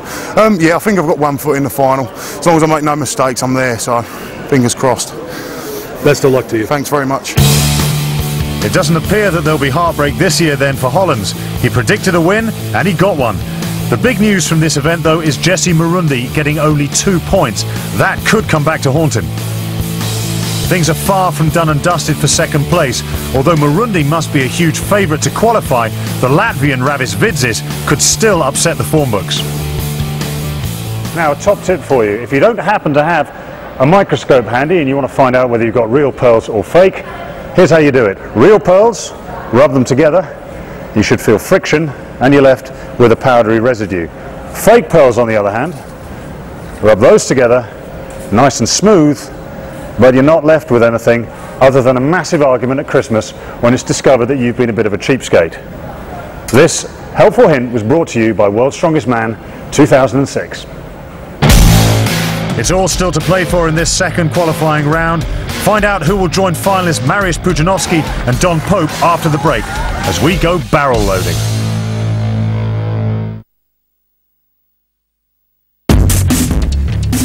Welcome back to the second qualifying round of the World's Strongest Man 2006.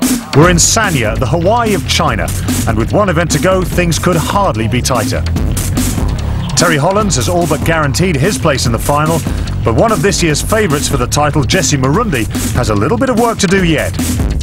You've seen it before, 3 220-pound barrels, that's 100 kilos, must be transported from one platform to another through water. Let's find out who'll make this year's final with your commentators Nick Halling and Colin Bryce. Yes, thanks Martin. Well, we knew that Gu of China was never going to make the final. 2 barrels in just under a minute. The other 4 will need to do better than that. And it's Vidzis and Östlund. Okay, take your positions. Ready? And in we go. Some guys swim, and as you see, Vidzis is going for the swim technique. And there's different techniques with the barrels. Some carry it on their shoulder like Östlund is doing now. Others try and use a little bit of the water to take some of that weight. It's whatever floats your boat, I suppose, that works, but 2 totally different techniques from these 2 fellas. I'm not sure which one's quicker because there's so much drag when you try and pull the barrel under the water. Dave Östlund with those long legs runs out through this water. It seems to be a lot shallower for him at 6'6" than it does for Vidzis at almost under 6 foot. Well, Vidzis is staying with the drag technique and Östlund's now employing that one as well, so a change from Östlund, but he's trailing Vidzis, so it's unlikely that the big American is going to make the top 2. Vidzis is trying to set some sort of target in the hope that either Hollands or Marunde stumbles in this event. Well, in Heat 1, Harold Haugen was the only man to do 3 barrels, and it took him almost the full 1 minute 30 to do it. This could be incredible from Vidzis. He's going to be under 115 if he attacks it here. And he needs to. He's got to win this event to stand any chance of qualifying. 1:11.79. Is that going to be enough for the Latvian? It's not going to be enough for Östlund. But Vidzis now can just sit there and watch as Jesse Marunde and Terry Hollands go to work. Oxygen. Yeah, that water cooled them off, and as soon as they're out of it, the heat and the humidity just kills them all over again. Well, Ravis Vidzis has put himself in with a shout of making the final. A really brave effort from the Latvian. But if Terry Hollands here, or the fella next to him, Jesse Marunde, get it in under 1:11.79. And then Vidzis will be out, and both these fellas will be through. It's Marunde that's most vulnerable. The ideal scenario for Vidzis is for Hollands to win and Marunde to struggle, and for Hollands to come in at a lower time, or a slower time should I say, than Vidzis. Cool. Watch out when those two big fellas hit the waves, you'll be feeling the aftershocks back in Dartford from that one. It's really hard to see Jesse Marunde doing badly here. He was such a spectacular athlete in that barrel throwing event. He's so explosive. He's got that American football background. Well, the rugby player background is winning this one at the moment. Big Terry. Yeah, that's a bit of a turn up for the books, because Marunde made the faster start. And then he got overhauled by Terry. Remember, 1:11.79. That's the magic number. If Vidzis wins this, it could be the loser of this particular duel that fails to qualify. And I don't think they're going to beat 1:11, so it's now become a personal battle between these two to get second spot. Hollands looks exhausted. Marunde doesn't exactly look like he's cooking with gas, but this is vital for both these men. Less than 10 seconds now. Vidzis surely is going to win this event. And Marunde has gone past Terry Hollands in the last few seconds. This is absolutely vital. Hollands has got ahead again. Vidzis looks on. He doesn't even know what is going to happen. But I can tell you, you're in. Latvia will be there. Terry Hollands will be there. That was so close. What a finish. Terry Hollands has made it. Jesse Marunde is out. Well, it's heartbreaking stuff here for the American. Just a couple of feet away from making the final. Let's not forget Marunde was second at World's Strongest Man last year, and now he's out in the heat. Jesse, I know you had really high hopes. The disappointment has just got to be incredible right now. Did I not make the finals? Nope. Oh, I've overcome a lot of adversity just to make it this far, so I'm pretty happy with myself. Just have to get back into training, make another comeback. When are you going to start your preparation for next year, and how much are you going to do? Oh, it starts right now, man. Just like last year, as soon as I step out this field, preparation begins. Always focused. Well, you are a great competitor. We look forward to seeing you again next year. Right on. Well, extraordinary scenes at the end of one of the great qualifying rounds. Travis Vidzis can hardly hold back his emotions as he qualifies for his first final in the most dramatic of fashions. That victory provided him with the all-important 5 points he needed, and Terry Hollands did just enough. Had Marunde beaten the Englishman, we could have had a three-way tie at the top of the leaderboard, but as it is, the man from Kent has made up for the heartbreak of last year. He's dried off now, and he's talking to Martin Bayfield. Rugby to rugby. Well, Terry, when we came to the end there, the final reckoning, there was a few minutes of hesitation, a bit of doubt. Did you in your mind know that you were through, or were you a bit worried? Yeah, I knew I was through. I wasn't sure if Jesse was through, who was going to go through, Ravis or Jesse. And, well, as it happens, Ravis has gone through. So, yeah, it was a bit of a surprise. I expected Jesse to go through, but it's just the way it goes, really. Well, big shock there at the end with Jesse not going through. Has that made an impact on you, or are you just focusing on what you have to do yourself? Yeah, just finish the job now. Do my best right the way through to the end of the final. And, yeah, fingers crossed it can all work out okay. Impressive stuff from Hollands. Join us next time to discover two more men who'll join him in the final. Until then, goodbye. Next on 5, celebs. From A-list to nobody, they've done some silly stuff. On the south coast. I'm here in beautiful Sanya, overlooking the crystal clear waters of the South China Sea. The temperature is a balmy 90 degrees, and amidst all this peace and quiet, it's time to see 5 guys go head to head to see who'll get through to the final of World's Strongest Man 2006.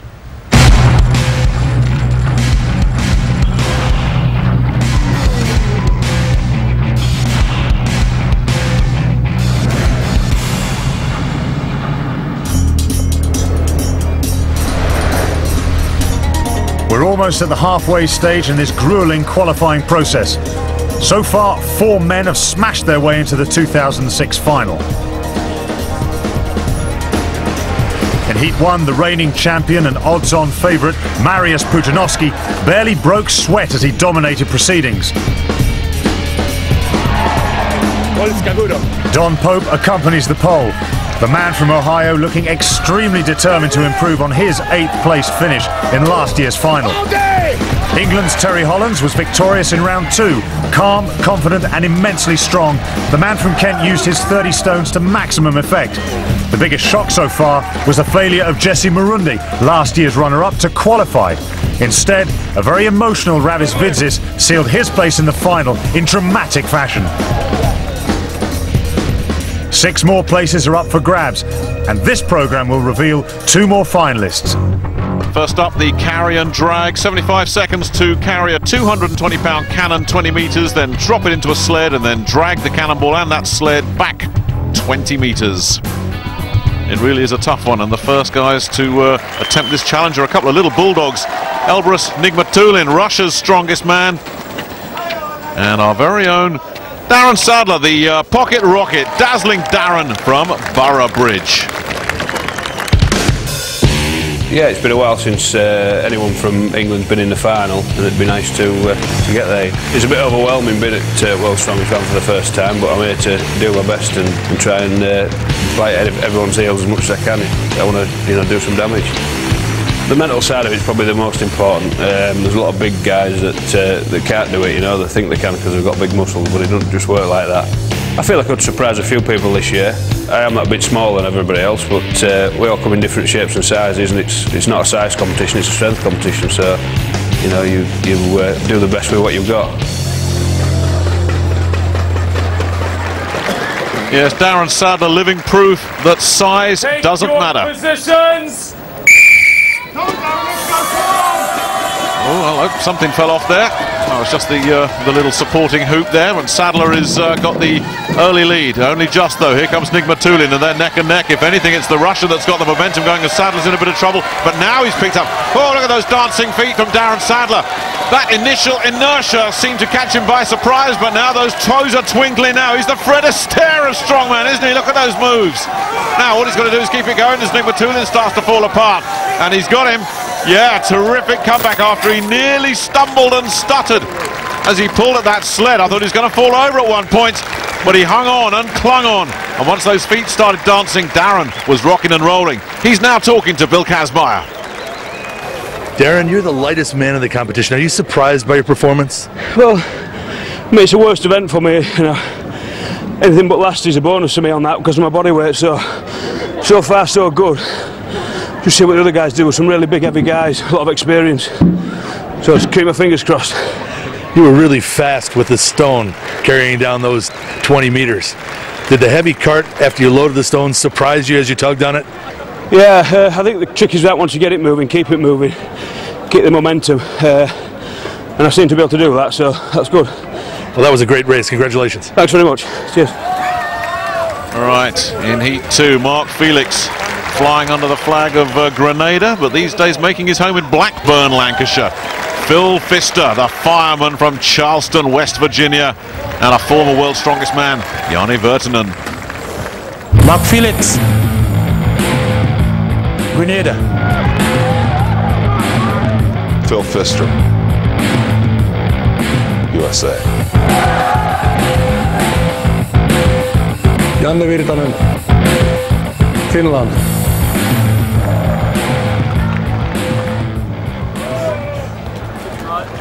Well, Nigmatulin and Sadler both finished the course.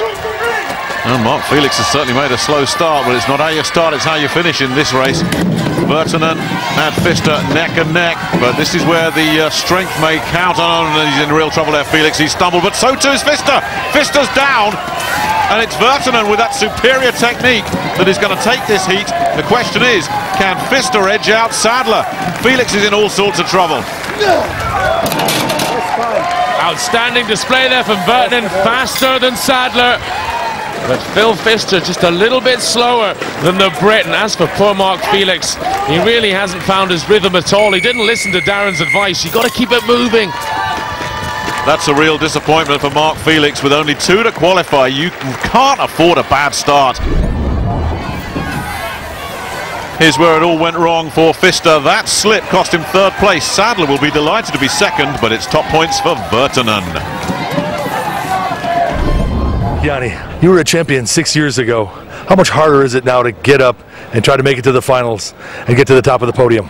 I say it's very hard because I have a little bit problem my back and legs and fingers, and now I'm ready to fight, and let's see what happens.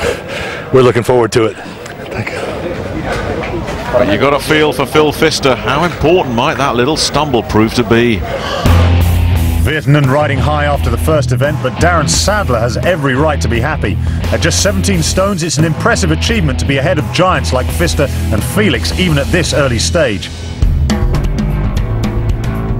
To see if Darren can maintain his challenge, join us after the break for the drama of Fingal's fingers and the classic test of strength that is the deadlift.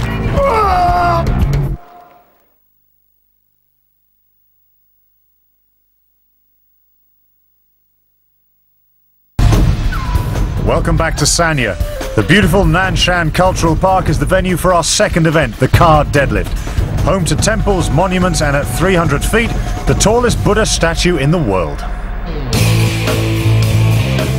So, the deadlift. How many times can you lift those two cars? Yanni Virtanen went first, and he achieved a pretty useful 11 reps. Anytime you get into double figures on this, you're doing pretty well. Those cars weigh 661 pounds. How many times can you lift them in 75 seconds? And not only do you have to lift them, you've got to hold that bar all the way down to the bottom. Here's the little bulldog from Russia, Elbrus Nigmatulin. Now that squat body of his, you would think he's so compact, he's so powerful that he would have a real good body size for this event. Let's see. Good lift. Lift. Started out as an arm wrestler, would you believe, before he started getting into strongman seriously. Good lift. Lift. Well, he might not have the muscles bulging like Mariusz Pudzianowski or even Darren Sadler for that matter, but don't be fooled. This man is a serious customer. You know when someone wins the Russia's Strongest Man contest, he's going to be there or thereabouts. Like his technique, slow and steady. So many of them fly at the early lifts and then start running out of gas. Nigmatulin through 9 now has basically not taken a breather. That was the first time he stopped. So he's into double figures. He needs 11 to tie Virtanen. But he won't want to stop at 11. Good lift. Looking at him, looking at the eyes, he's got 2 or 3 more in him. Good lift. 12 gives him the lead. 10 seconds. But he's running out of time. Can he put another one in?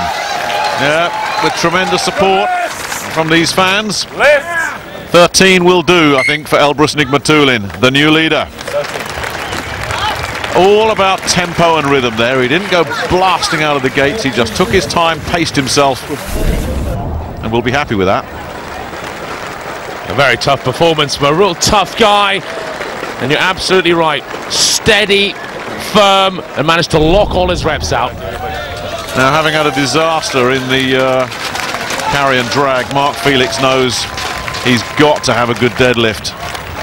And size-wise, he's not well blessed for this event because he's very tall. So he's going to really have to get those limbs doing some work. Lift! But I think his one benefit is he has very, very long arms. Very useful when you're a plasterer, and also useful if you're doing some deadlift. And a very wide stance as well, and he's tearing through here. Yeah, he went too fast. Oh, it's all been going wrong here for Mark Felix, but he's got to put that out of his mind and just carry on. Well, he's claimed in England for some time now that he's the best deadlifter in the British Isles. And let's not forget, Pudzianowski 17 in Heat 1 is what he's chasing if he wants to lay claim to best in the world. Yeah, he's got to think maximum points here. He's got to get past 13. He's flying. He really is, and it's good to see that little stumble earlier hasn't hurt him at all. 13. This ties Nigmatulin. Anything else now is a bonus. He goes into the lead. He's still got time for 2 or 3 more here if he goes for it.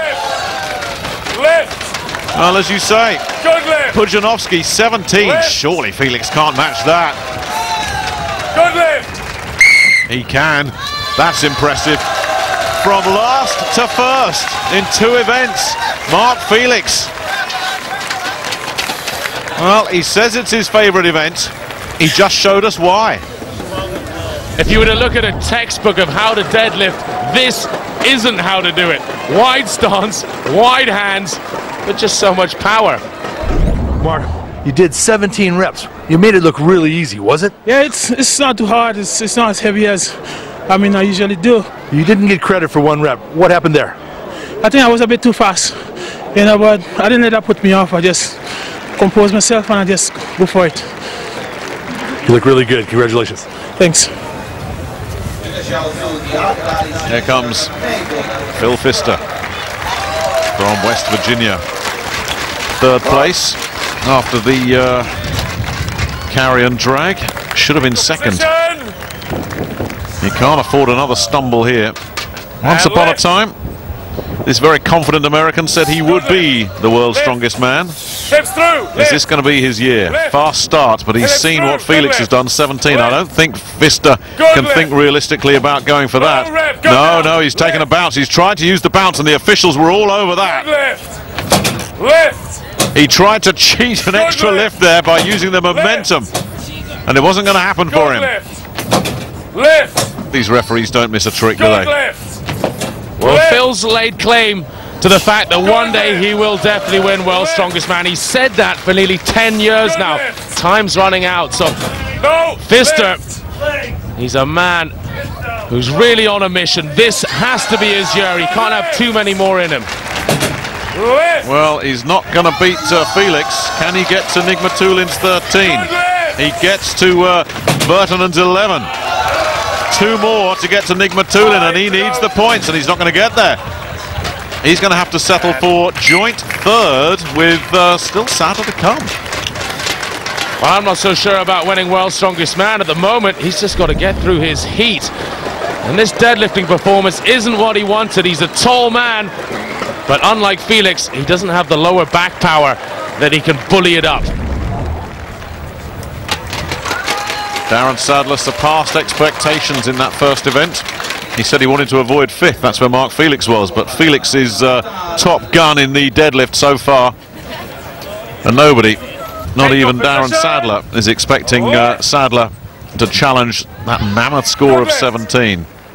Now, will he go for pace and tempo and just pace himself through this event? Looking good so far, but remember, the worst score in this is 11. 12 will keep Sadler in very good shape. If he can get to 13, he'll be in terrific shape. And so far, so good. Slightly losing form there. You can see from the side, his back bending. He's struggling to get his hips through. Good lift.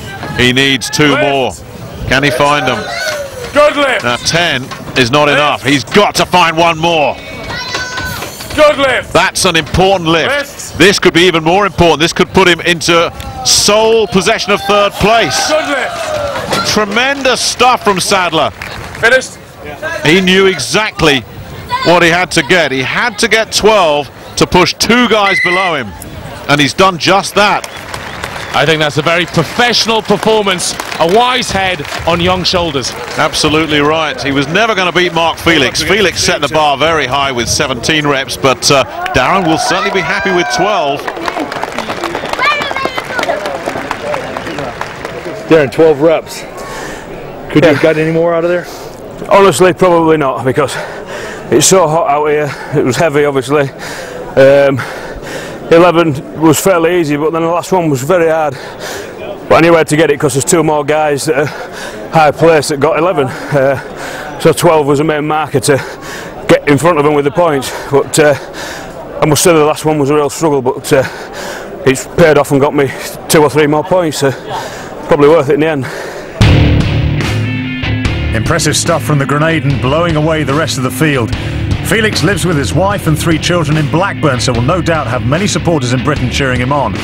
Darren Sadler is in a comfortable position after 2 events, the smallest man in the competition, more than holding his own. Phil Pfister's hopes of becoming world's strongest man looking in some doubt at the moment, though. Nanshan is 40 miles to the southwest of the athletes' base in Sanya and is one of the most important religious, cultural and environmental centres on Hainan Island. Guanyin Temple houses the world's largest gold statue of the Buddha.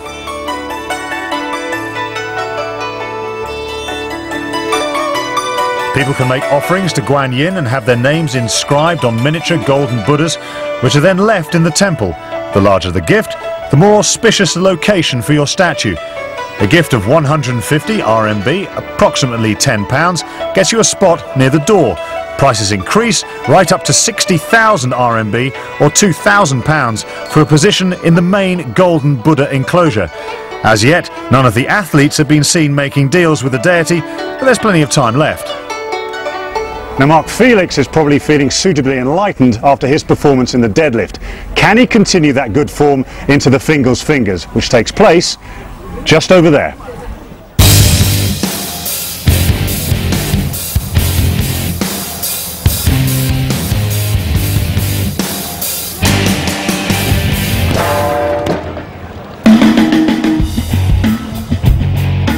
Well, this is a tough event at the best of times, the Fingal's Fingers. You've got to tip those 5 fingers through their axis as fast as you can, and the lightest one weighs 440 pounds. And you've got 75 seconds to do it in.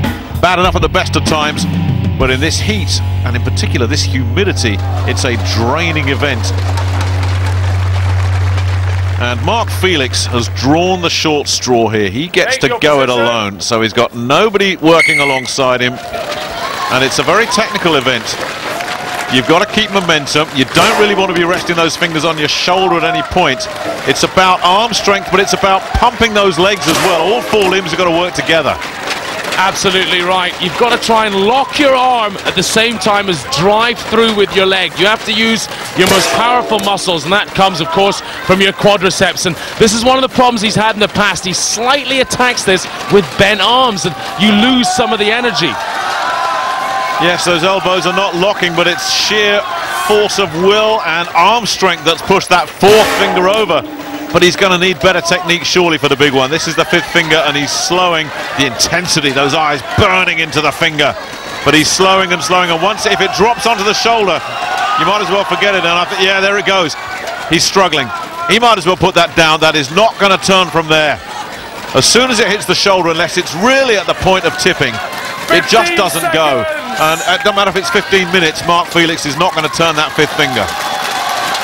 Well, this is a very quick way to injure your shoulder. He's got to be careful here. He's fatigued, he's tired, he should just give this up. Well, he was reluctant to do so.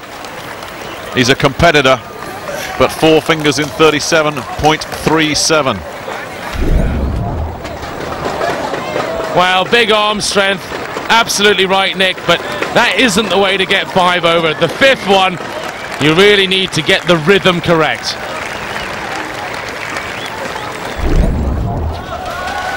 So, heat number 2, it's Nigmatulin, the pint-sized Russian, against the other little man in the competition, Darren Sadler, who has probably surprised himself to be in the lead after 2 events. It's consistency rather than greatness that's got him there. He's had 2 very useful events. Hasn't taken maximum points in either. Let's see what he can do here. The little fellas, Colin, are they at a disadvantage in the fingers? Well, I was just thinking that this will test our theory about short men struggling in the Fingal's Fingers. There's no doubt about it.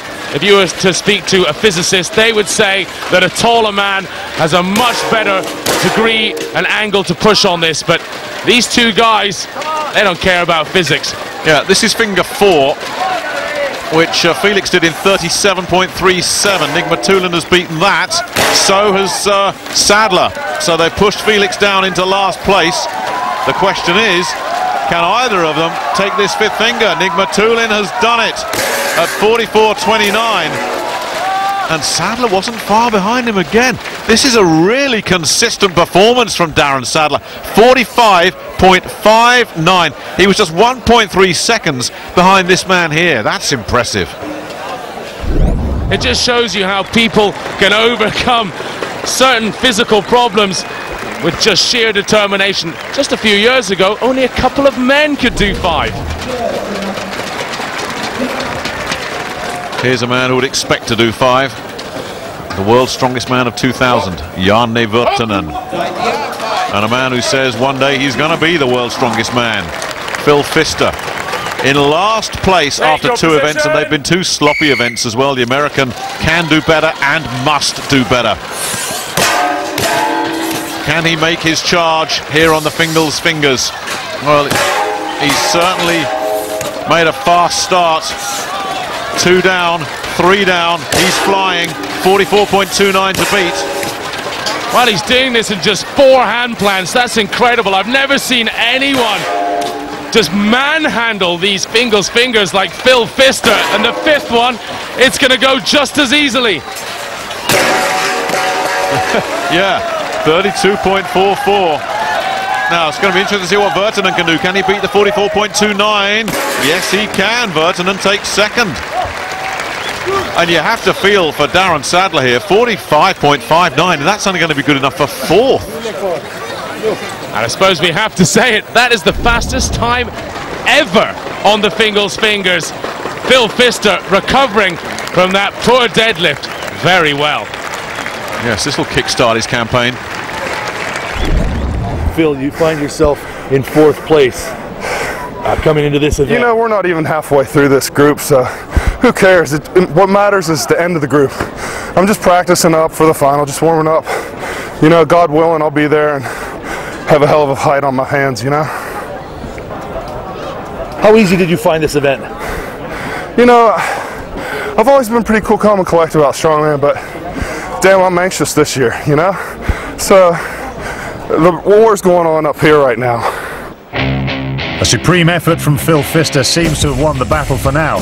Unsurprisingly, the tallest men excelled in the fingers. The biggest shock must be Mark Felix's poor showing. With just 3.5 points separating the 5 athletes, this one is much too tight to call. Darren Sadler has slipped to 3rd, but Harrogate's Pitbull loves a challenge.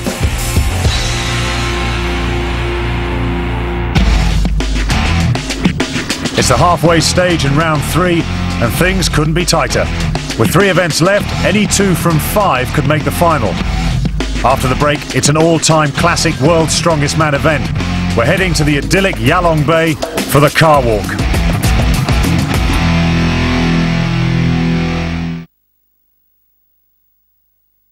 Qualifying group so far this year. Finland's Jani Virtanen leads the charge for top spot, but all of the 5 competitors are within striking distance of a qualification place. We're back at the Yalong Bay Resort for the grueling car walk.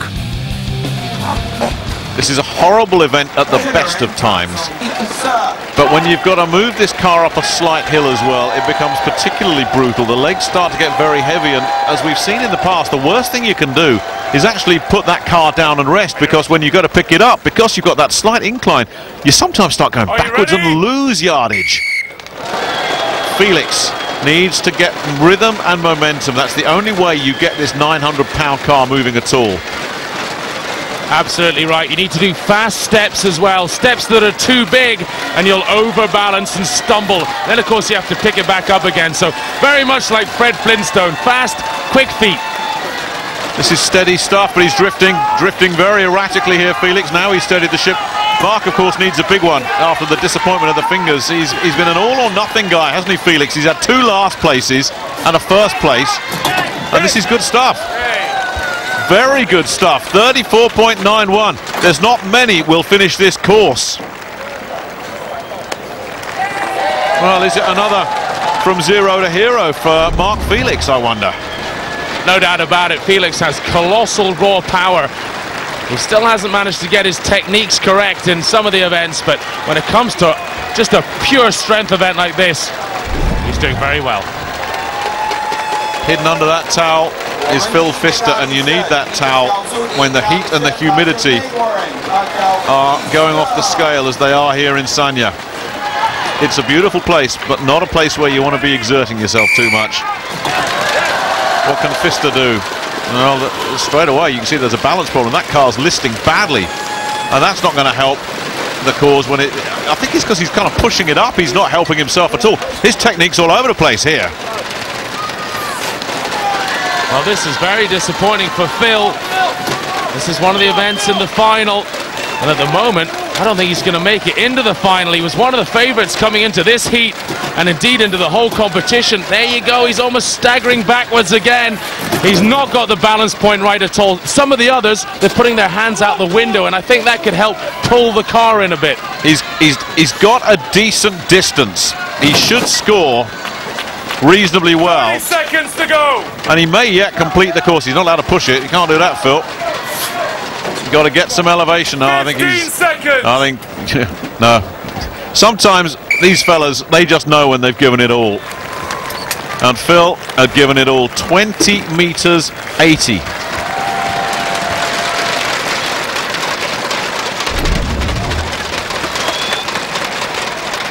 Pfister hasn't quite shown us the ability that he's shown on the international scene over the last couple of years.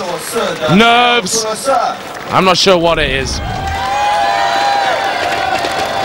So the former arm wrestler will now tackle a 900-pound car. Ready? He looks more and more like that James Bond character, doesn't he? Odd Job. The more you see of him. But not so fast, Mr. Bond. I'm carrying a 900-pound car here, is probably what he's thinking to himself. Good steady technique. Remember, he needs to beat 34.91 to take top spot, or he needs to get past the 20.8 meters that Pfister achieved. This is unspectacular, but it's working for him. Now, this is the interesting moment, though. When you lift and start again, can you keep your momentum going? Do you lose something? His feet are very wide there, just trying to squat this up. And he pulls them back in to try and walk forward, but the wobbling begins again. And, well, he's shaken and stirred, this man. 10 seconds. He probably wishes there was an ejector seat in that car right now, because that's the only way out of his nightmare. That or that final whistle. Well, 16.6. He's disgusted with himself.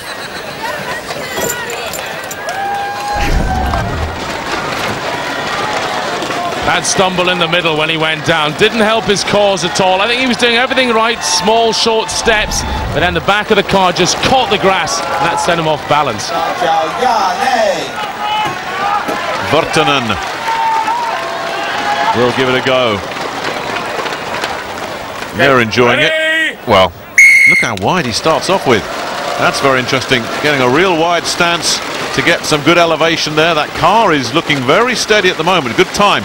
Now, if he can keep this going, he should be good for maximum points. That's easier said than done. But he is absolutely tearing this course up. And Mark Felix is in a little bit of trouble here. That 34.91 might get erased right here by Virtanen. Sensational. Absolutely magnificent from Jani Virtanen. And I like the way he went for a really deep squat. Got it very high, just as you were saying. Huge elevation. And that meant as the car rocked around, it didn't clip the grass and drag him down. Wise decision, that. Yeah, I think experience came to the fore here.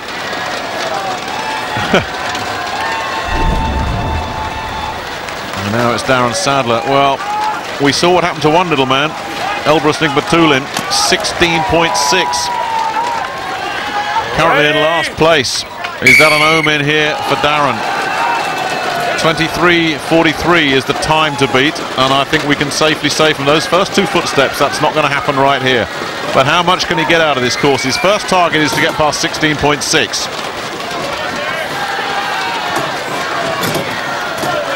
He's such a gutsy competitor. So often you see other competitors, when they get to that position that the car's down, they just know that that's enough. This man has no quit in him at all. The clearance nowhere near as good as Jani Virtanen's, but that at least allows him to pick the car up each time that little bit easier, and he's having to. He's picked it up 4 or 5 times now. But he can't beat Felix, and he's already passed Phil Pfister. This is, you hate to be critical, this is wasted effort. But I guess when you're just a true competitor like Darren Sadler, you just want to beat the course. And that's exactly what he's done. And for a young man in his first World's Strongest Man competition, that's big bragging rights. Sadler's efforts earn him 3rd spot in the car walk. Phil Pfister again disappointing in 4th, but a scorching time from Virtanen gets him all 5 points.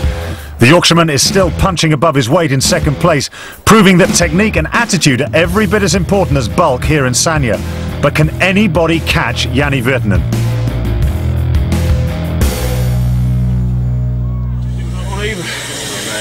Another question is, has that effort from Sadler taken too much out of him? Should he have stopped once he was past Pfister's distance, as he had little chance of beating Mark Felix's time? Only time will tell. The car dropped 3 times and it takes an awful lot to get it up and going again. But this guy will never stop trying. Darren, you were really struggling at the end. How are you feeling now? Just tired, exhausted, you know, with the heating. And a lot of pressure as well, I suppose. Down into the sea now for a bit of relaxation? Definitely, yeah, definitely. You deserve it. Thanks. Let's hope the sea can rejuvenate the Englishman, because his lack of size is really going to count in the next event. Next up, it's the Farmer's Walk. Well, the Farmer's Walk is a cruel enough discipline anyway, but some sadist around here decided to put ramps into the runway as well. So you got 35 metres effectively uphill, carrying 2 anvils, each weighing 265 pounds. That's bad enough on a level playing field, but with these ramps built in, well, it's almost cruelty. Jani Virtanen has the disadvantage of going first. Take your grip! I say disadvantage because everybody else will know what they've got to beat. So the strongman of 2000, the world's strongest man, makes a nice positive. Oh, hello, that's not very good. Now, what happened there? Is he limping? He's not happy. This doesn't look too good at all. And he's really tightening up. Well, at first I thought he just lost the grip, but no, there's a serious problem here, and he's gone for ice immediately. What on earth happened here? Well, I think as he went up the first incline, he just pulled a muscle in his calf, another step, and he's just been around the scene so long, he knows when his body is damaged. He's gone for the ice, who knows, perhaps he can battle on.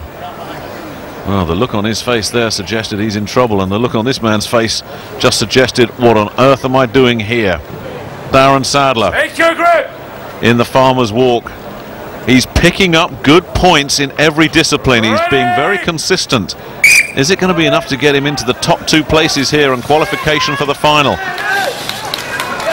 fast time in this Farmer's Walk, as we've seen in previous heats, is 15 seconds or below. What can Darren come up with here? Well, he's not going to. It's not bad. 16.16 is not bad. It sets a target for the others, but that's a target they may want to have a shot at. I think Darren really gave a lot in the car walk, probably lost a bit of power in his legs, but I think it's a time that he'll be reasonably happy with. Darren, is that going to be enough? Not ideal, I don't think so, no. Really tough for guys to come. It was as fast as I could go, so it's enough for me, but I think it's beatable. What did you find the hardest? The weight in your hands or hitting the ramps? Just the ramps are a bit strange, it's a bit different, you know. You know, it's not, you don't train up ramps, but it's what it's about, make it a bit different and test people's strength. When you hit your stride on the ramps, do you think your height hurts you, some of the taller guys? Yeah, but legs aren't as long, so, you know, slow me down a bit more, but it's no excuses, it's, you know, all fair. Well, it's the turn now of Elbrus Nigmatulin, who needs a big Farmer's Walk. He's languishing in 5th. He's capable of much better than that. 16.16 is his target. He's made a fast start. Can he keep it going? Remember, sub 15 is very achievable on this course. He's making these ramps look ridiculous. Oh, and there's a stumble. That could be expensive.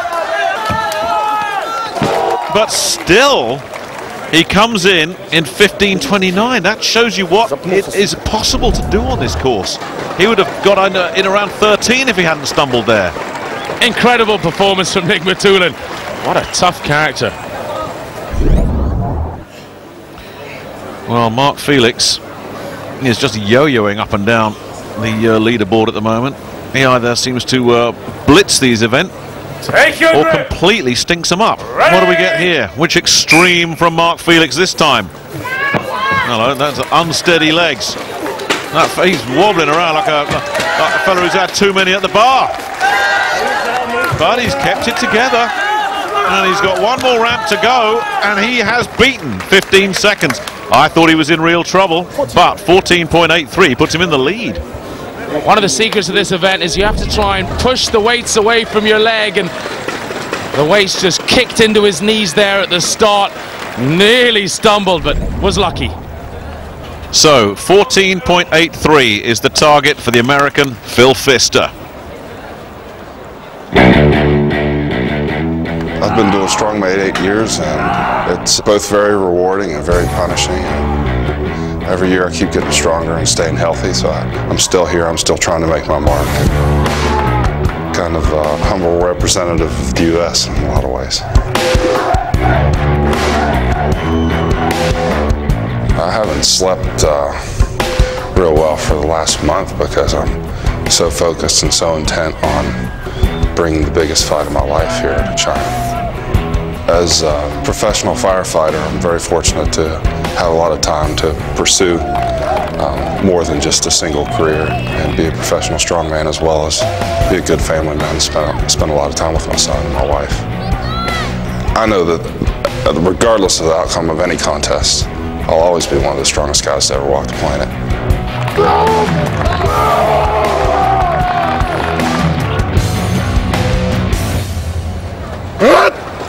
Well, Pfister's big strength is his grip. This is a grip event. Mark Felix knows that better than anybody. Will his 14.83 stand up? Pfister on a good run is capable of taking it.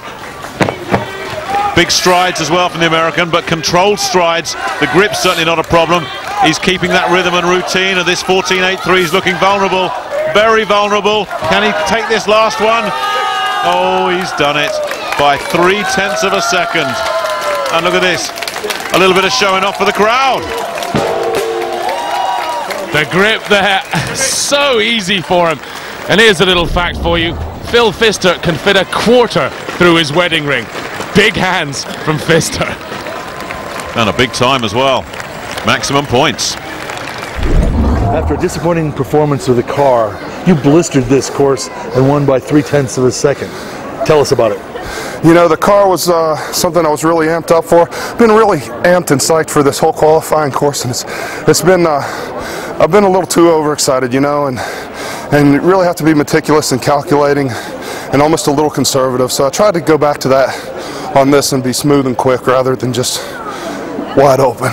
Well, tell me what kind of statement that was at the end, holding on as if you had no weight in your hands. Well, Billy, you know how brutal this sport is. I mean, we saw Yanni rip his calf, but this was a drag race, and not a true test of grip for some of the strongest grips in the world, which we have here.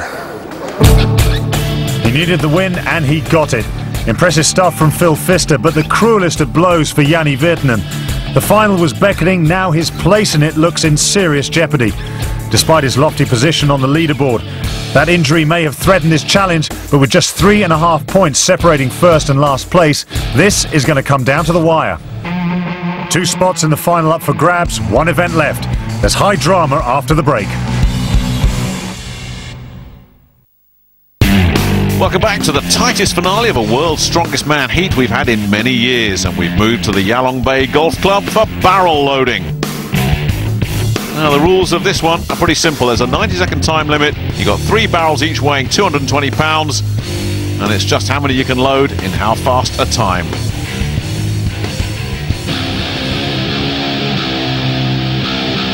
Well, Nick Matulin managed to pick up all 3 barrels, but he knew that his destiny was out of his hands, whatever he did here.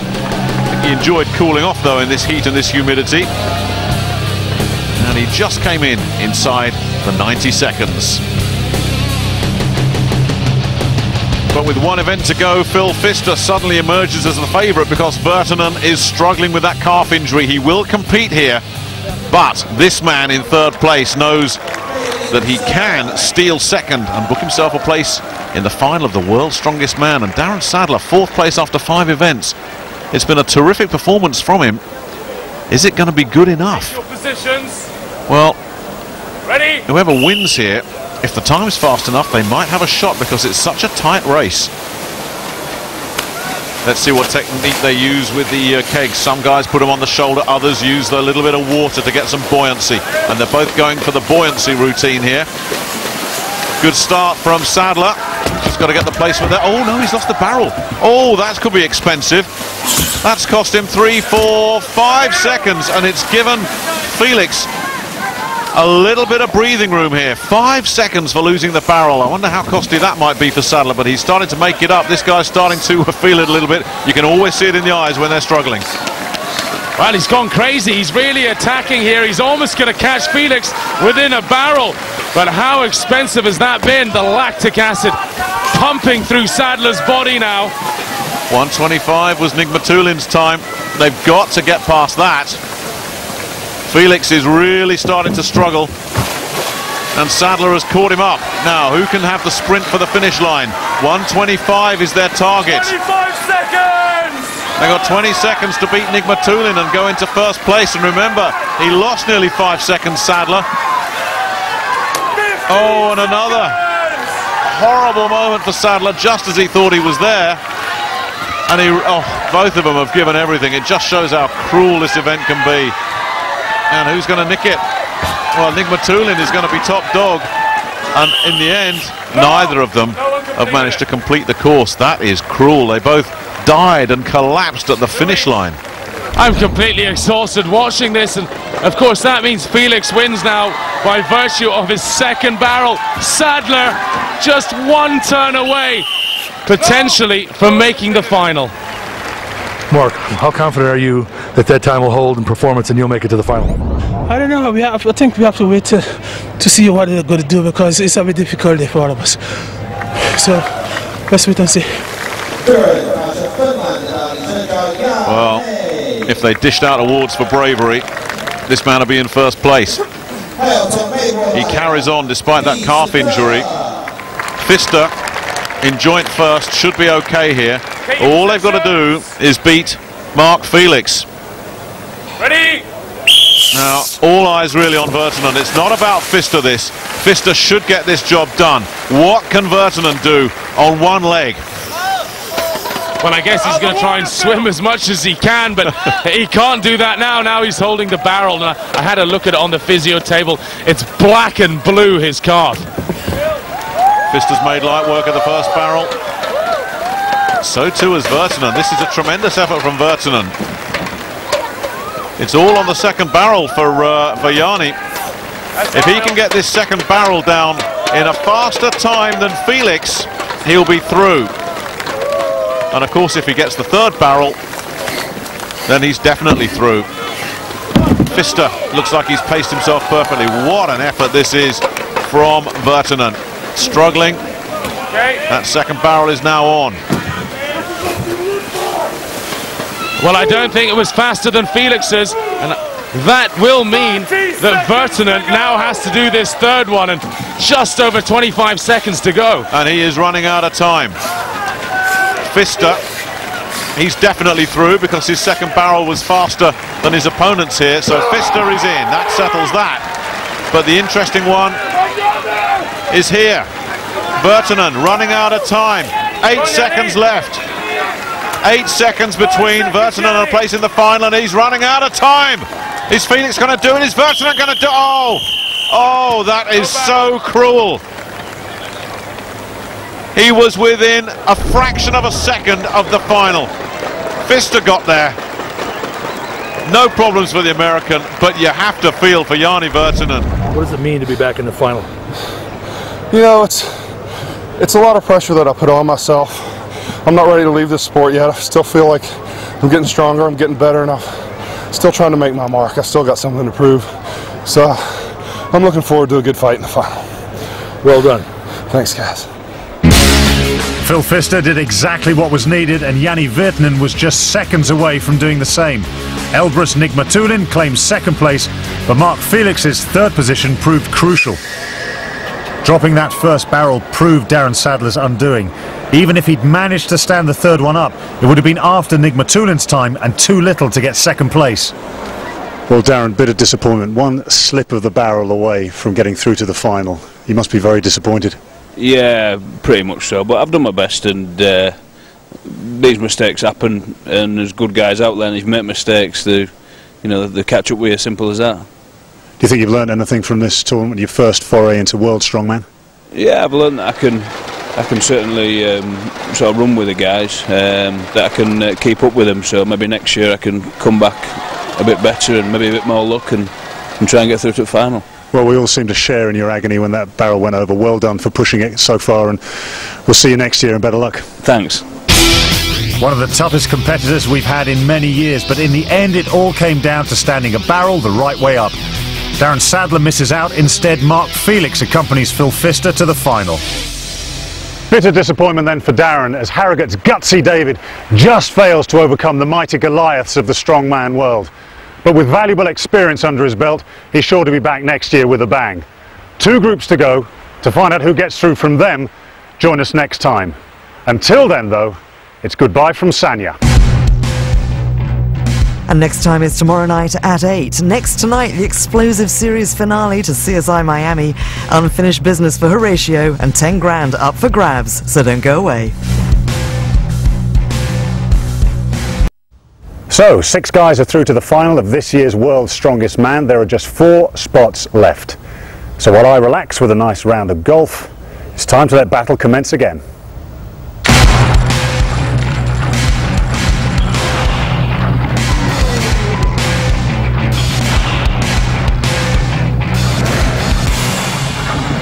I've taken a break from the power drinks to come and check out the magnificent facilities here at the Yalong Bay Golf Course in Sanya. Calm, serene, a place where impeccable breeding comes to the fore.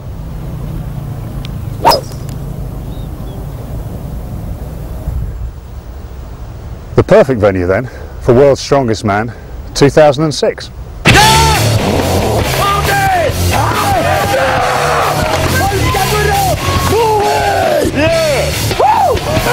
Come on!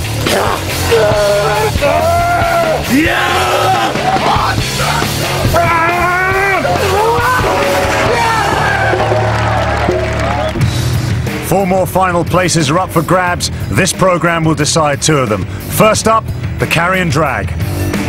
Yes, the athletes have 75 seconds to carry a 220-pound cannon 20 metres, then drop it into a sled, then drag that cannonball and sled back 20 metres. Tarmo Mitt, Estonia. Boris Haraldsson, Iceland. Jarek Dymek, Poland. Dominic Filiou, Canada. Kevin Nee, USA.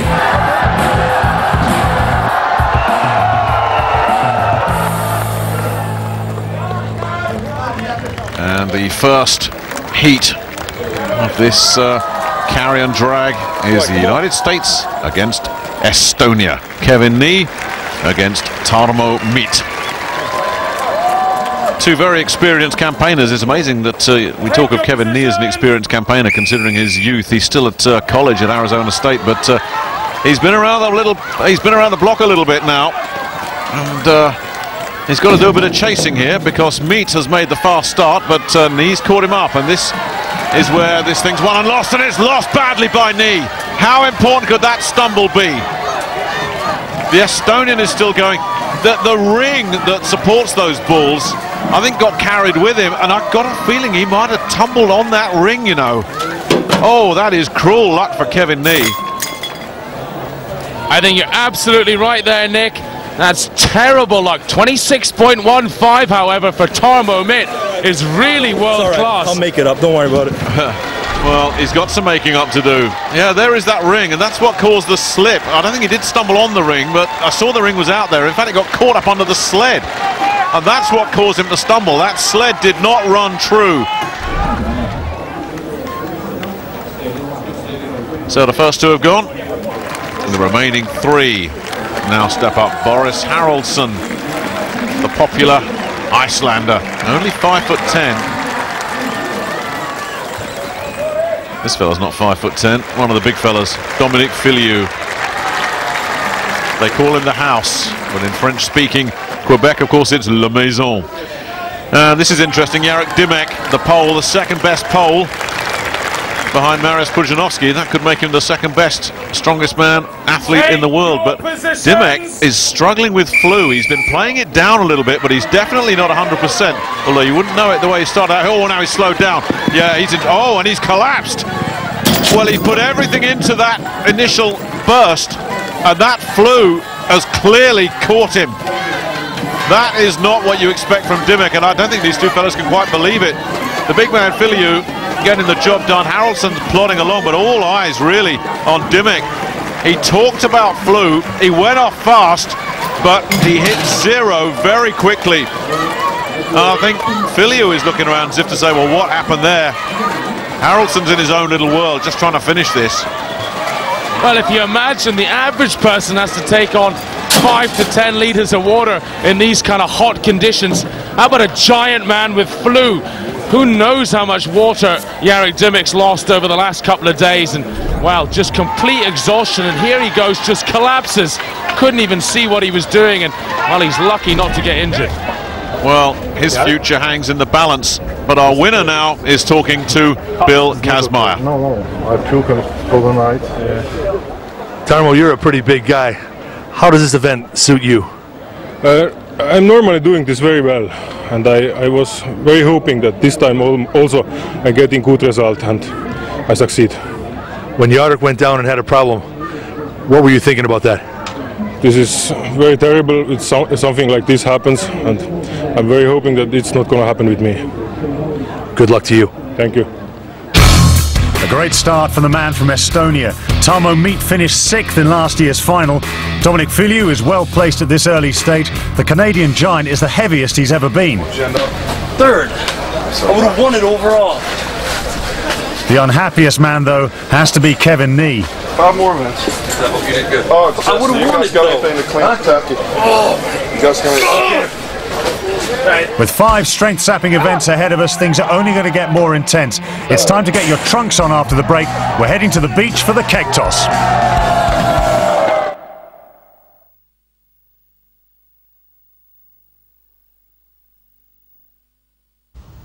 Welcome back to Sanya, where the temperature is 95 degrees and the humidity around 85%.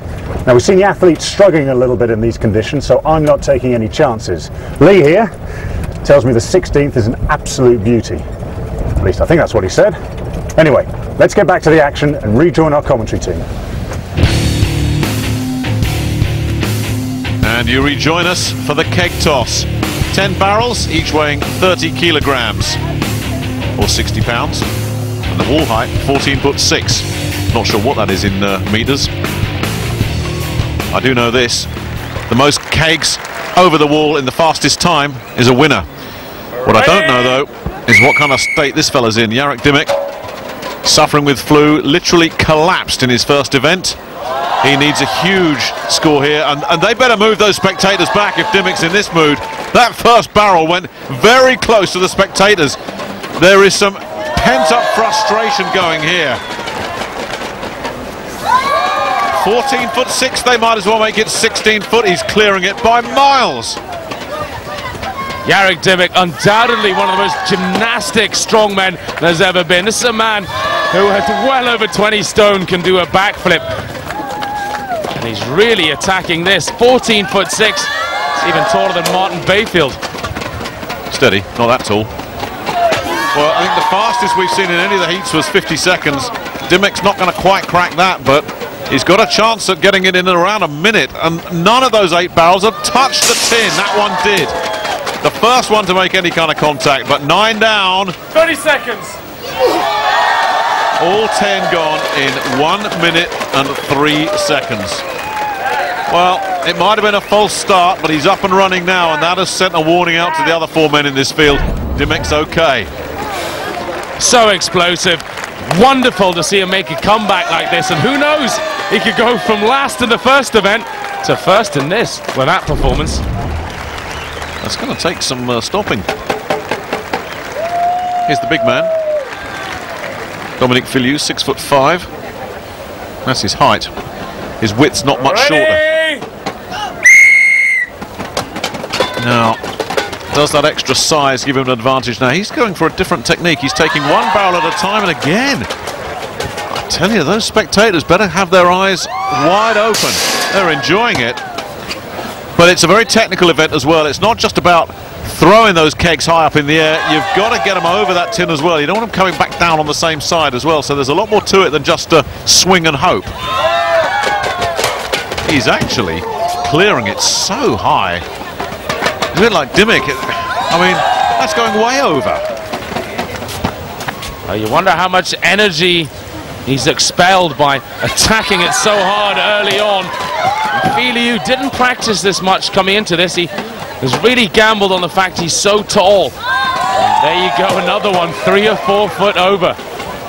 Surprised he's taking one keg at a time. I'm sure if he just grabbed one with each hand, he'd shave a few seconds off this.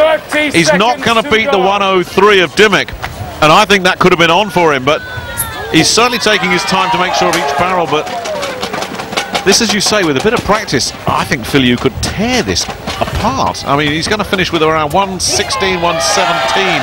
He could shave 15 seconds off that without any effort at all. Well, you know, one of the reasons he didn't do so many practice throws is really he's actually a very shy man, Filiu, and with all the others like Pudzianowski shoving in, practicing away, it was very hard for him to get enough practice attempts, but, well, he certainly proved to be a great barrel thrower here. 117. Clearing all 10 is a major achievement. Dymock has done it in 103. Now Filiu has followed suit. The winner of the first event, Tarmo Meat, is up next. And he goes for the 2 barrels. It's got to save you a bit of time just taking 2 barrels off the stand. And he only just cleared with that one, though. That one was a little bit better. And he's gone back to 1 at a time. That's interesting. All clearing so far. We've seen so many barrels in previous heats. They're smacking into the tin and coming back down, but this field making absolute mincemeat of this 14'6" wall. Tom has really taken a gamble in the last couple of years. He was a computer programmer in Estonia, and then he decided to really bulk up and go for the world's strongest man. Finished, made it into the final last year, and again he needs to put in a big performance. He's going to live off of his strongman money. He needs to look at the clock. 103 is the time to beat. He's got a chance, but he needs to move fast. And maybe he snatched at it too quickly. Maybe he saw that 103 and thought, I've got to get rid of it. And he's messed it up now. 117 is the second target. Well, I just wonder, 109, that's not shabby. In fact, that's very impressive. But he could have taken that. And I wonder if he just snatched at that last keg and it's cost him a place. Well, he got the last one over fairly easy, but the one before that, that was the real problem. And Tarmo Meat completes all 10. Well, it comes to something that Kevin Nee is coming up, having seen all his rivals clear all 10, all in pretty decent time as well. Dominic Filiu at 117 is actually 3rd out of 3 at the moment. Nee only just did enough with that first barrel. The second one's gone as well. He's nippy, very quick on his feet. Now, did you see he covered his head there as he hit the tin? You do actually have to watch for this in all seriousness. If that barrel comes down and you haven't moved, you could be in trouble. I tell you, the scorekeeper might be in trouble here. We could have our first sub 1 minute clearance. And he's doing just enough, all of them skimming over. No, that one doesn't skim over. Now, was that the energy level starting to go, or did he just misjudge it? It will. No, he's in trouble. Well, to look at him, you think he's incredibly fit, but I think he's made a couple of mistakes in his preparation. He's doing a lot of talking, expending a huge amount of nervous energy. He is a young man when really he should have been hiding in the shade, drinking water, and perhaps the occasion will get to him here. Oh, that is going to cost him everything here. I don't think he's going to complete the course. He still had a shot at beating Filiu's 117 if that one had cleared. 10 seconds. And there is so much heat and humidity here. That 9th barrel could yet be important. Can he get it over in time? No, he can't. He settles for 9 barrels, Kevin Nee. The heat and the humidity really got to him there. I thought he was treading a fine line with the early ones because they were only just clearing, and very often you see the later ones, the height starts to drop a little bit, and that's exactly what happened to Kevin Nee. Boris Haraldsson up next, the latest in a long line of Icelandic strongmen. I was probably around 13 or 14 years old when John Paul won World's Strongest Man the first time. That's when I started dreaming that I wanted to be World's Strongest Man someday. I think every Icelandic boy has dreamt about being World's Strongest Man because of John Paul. I am the Viking! When John Paul beat Jeff Capes in the arm wrestling, he actually injured Jeff Capes. And when he beat him, he turned to the crowd and said, "The king has lost his crown." The king has lost his crown! He was like the greatest showman ever, so I kind of have to maintain the legacy. Hello! That's how you do, people! Icelandic power! Never a dull moment when Boris is around. Just takes a look at that 14'6", a final glance just to see what he's got to achieve here. We've seen some of these barrels sailing way over the top and threatening the spectators. Well, something they've really embraced in Iceland is the whole Highland Games culture from Scotland. Boris, we first saw over in Britain a few years ago, was a Highland Games thrower where they do a very similar event, and well, you can see he's a very skilled thrower. And he's doing the smart thing technique-wise, taking 2 barrels at a time. And he's cleared 6 in sub-30. There's a real chance of cracking. Oh, hang on, that 7th one just about stumbled and wobbled over. But he's got a chance still at 60 seconds if these 2 clear. 1:03 is Dimmick's time. That still stands as the lead. 45 seconds. But that 1:03 is now under threat. He's picked it up as if it's empty, and he's cleared it. 51.16. By any standard, that is a phenomenal time. And he hasn't even broken into a sweat. Well, truly incredible. And considering the heat, this man's from Iceland. You don't get 38-degree days there, do you? Boris, you made those look so easy. Did you go up there knowing you'd be the fastest? No, I went out there knowing that if I had to throw more than 10 kegs, I'd get out of breath and lose. So I just tried to make everyone count, every throw. Well, great job. Thanks, man. Yeah! Quite a performance from Boris Haraldsson, one of the shortest men in the group, having no trouble getting those 10 barrels over that 14-foot bar. He'll be much happier looking at that table. Estonia's Tarmo Mitt still leads the way, but it's all extremely tight at the moment.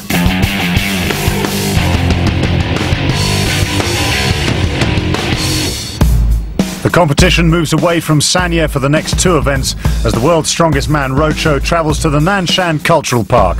It's time for Buddhist serenity to come face to face with strongman intensity.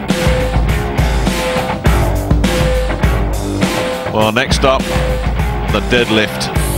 You need not only a very good grip, you need to be able to use those quads and your lower back as well. Dominic Filiu, a tall man, will always struggle with the deadlift, and Filiu would have been very disappointed with just 7. Haraldsson, well, he got into double figures, but that's a beatable target as well.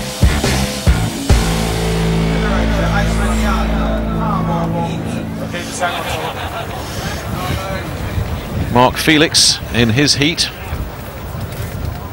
managed 17, a score that was matched by Mariusz Pudzianowski. So that's what's achievable here, and it gives you an indication of what's on the line here for Mitt.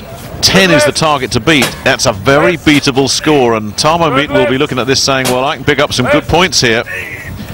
Steady start. Some guys fly out of there like a greyhound being let out of the trap. Others just take it steady and try and pace themselves, and he's going for the latter option. Well, just a couple of years ago, Tarmo Mitt was a terrible deadlifter. Amazing how much he's worked at it. Now he's looking at getting, well, double figures potentially here. Well, that's a bonus lift.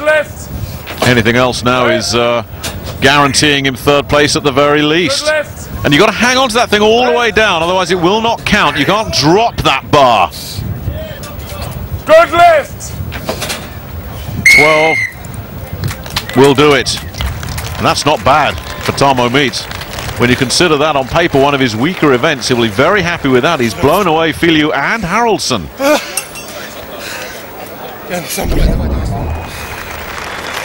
Well, his technique of the double overhand grip, quite unusual. It comes from his Olympic lifting background from Estonia. Here's Jarek Dymek trying to still recover from that collapse in the first event. Much better with the barrels. Second place, he was pipped at the post. He needs to think first or second from every event from here on in to have any chance. 12 is his target. Good lift. And with one more athlete to come after him, he can't just relax at 13. He's got to push it and push it. He needs maximum points. Good lift. Wow, this is amazing how easy it is. Zero expression on his face there, just breathing in, breathing out. His back like a brick, absolutely solid, no bend whatsoever. How do you recover from collapsing to looking so strong and so composed? He's been taking a lot of water on board. That's helped him. Yeah, he takes the lead. But how many more will he put on? He's looking tired now. Very often the pause. I'm not sure he's going to get this. It's a struggle. He's not going to make it. And I think that'll be it. And he's done the right thing bailing out here. There's really no point in pushing this too far. No, absolutely right. That was an outstanding performance, considering just a matter of hours before he was collapsed on the floor. And well, here he is now, putting out a huge performance in the deadlift, almost as good as his compatriot Pudzianowski, the best in the world on 17, alongside Felix.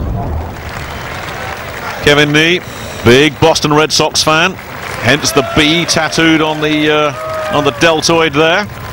He has the distinct advantage of going last in this one, and it is an advantage because you know what you have to beat. Take your position. Lift. But if Kevin Nee gets 15, there will be amazement around here. Lift. Lift. But after the problems he's had, he's got to put in a performance right here. Lift. Well, he's done a lot of powerlifting, Kevin Nee. Squat, not so good at. But this, the deadlift, amazingly, at his young age, he is very good. It's normally something you improve a great deal with as you get older. He's really zipping along here. He's into double figures very fast. Now, has he put in too much too soon? He'd like another one just to get joint second. This could be important. Look at those veins bulging. He's got to 12, so he's in joint second. He needs 2 more to join Dymek.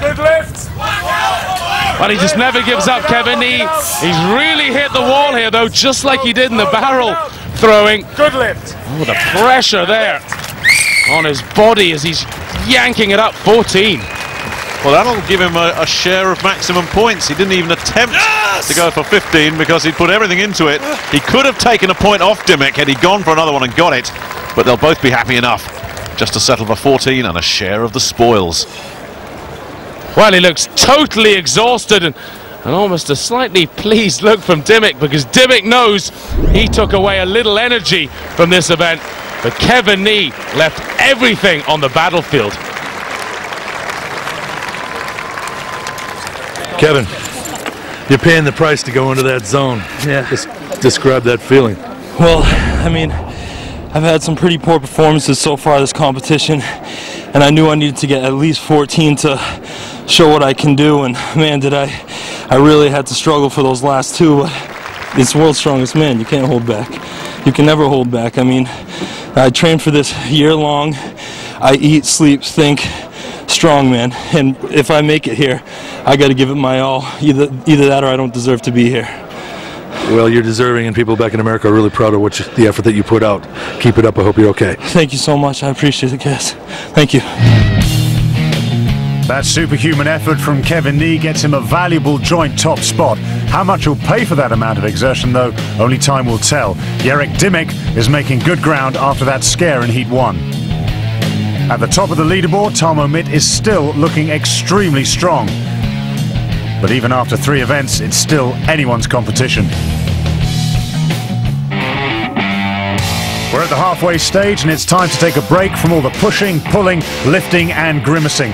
After the break, some of the world's strongest men will be trying their muscular arms at golf.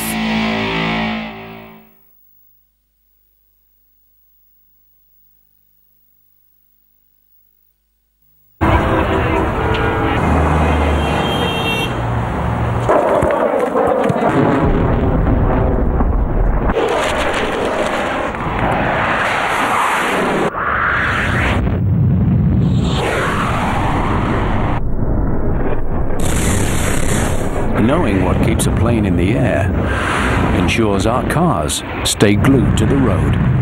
The Saab 9.3 Sport Wagon. Saab, move your mind. The bigger the challenge, the more you need Duracell. Down go the ordinaries in carbon batteries, victims of exhaustion. Down they go, up he goes. When endurance matters, we can all count on Duracell. Duracell lasts longer, much longer. Not one. Welcome back to Sanya, the Hawaii of China, and the perfect holiday destination for a new generation of Chinese entrepreneurs. As well as beautiful beaches and 5-star hotels, its golf course is one of the finest in the world. So where better for 3 of our strongmen to learn the finer points of one of the world's oldest sports. Relax. 放松，让他们放松。Relax, please. I'm too muscular to relax. Relax. 好，relax。太宽了，再窄一点。来位，击球。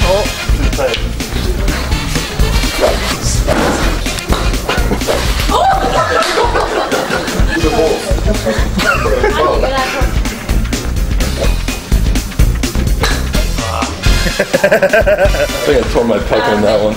Kevin has improved a lot as a golfer, but he can never fully become a good golfer until he stops thinking about his hairdo and his calves. Look, he's the best in the golf. And the strongman is like, you know. Forrest is just jealous that, you know, people come up to me and tell me how good looking I am all the time.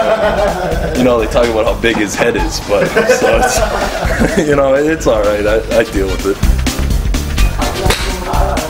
Oh yeah. Maybe I should take up golf. To find out if all that swinging has had any impact, it's time to head back to the Mangrove Tree Resort for the Farmer's Walk. It's not the walk that hurts these guys. 35 metres with 2 anvils weighing 265 pounds. That's bad enough. It's the fact they've got to go up ramps that really, really makes these men suffer. Take your grip.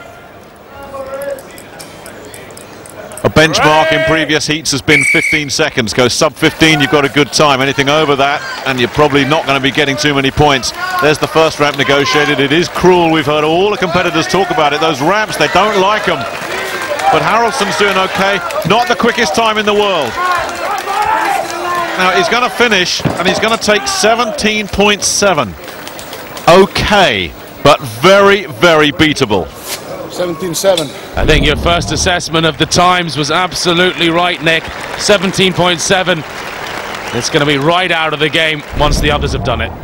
So take your grip, then you go down. I'll say ready. You can Dimmick has jumped from last to second in the space of 2 events. If he stays there, he'll qualify for the final. Only the top 2 will progress.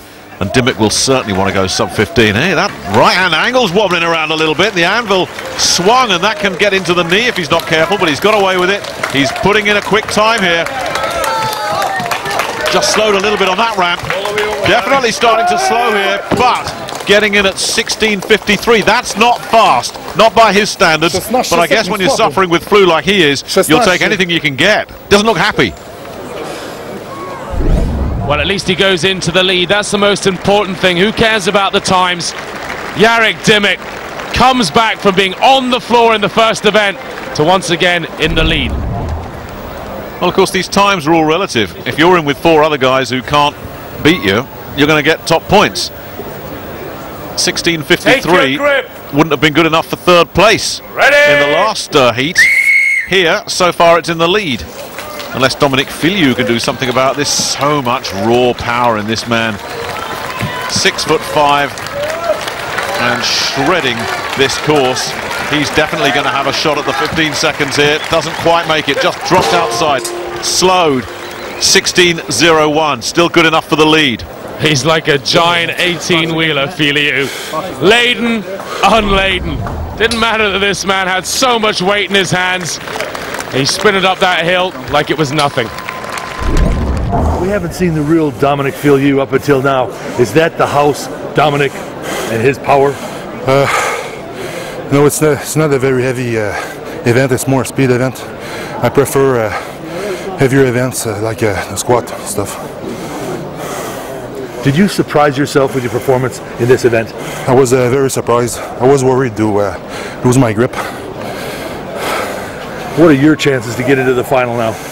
I guess it's pretty good if I continue getting into the top.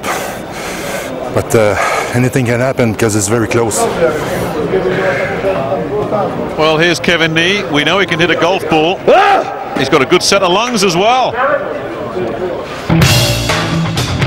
Last year, being here my first year and only being 20 years old was just amazing. I never thought that I would make it to the big show so young. I'm a very emotional person, I guess you'd say, and you can see it when I compete. I definitely feed off the audience. The more they're screaming, the more they're fired up, the more I get fired up.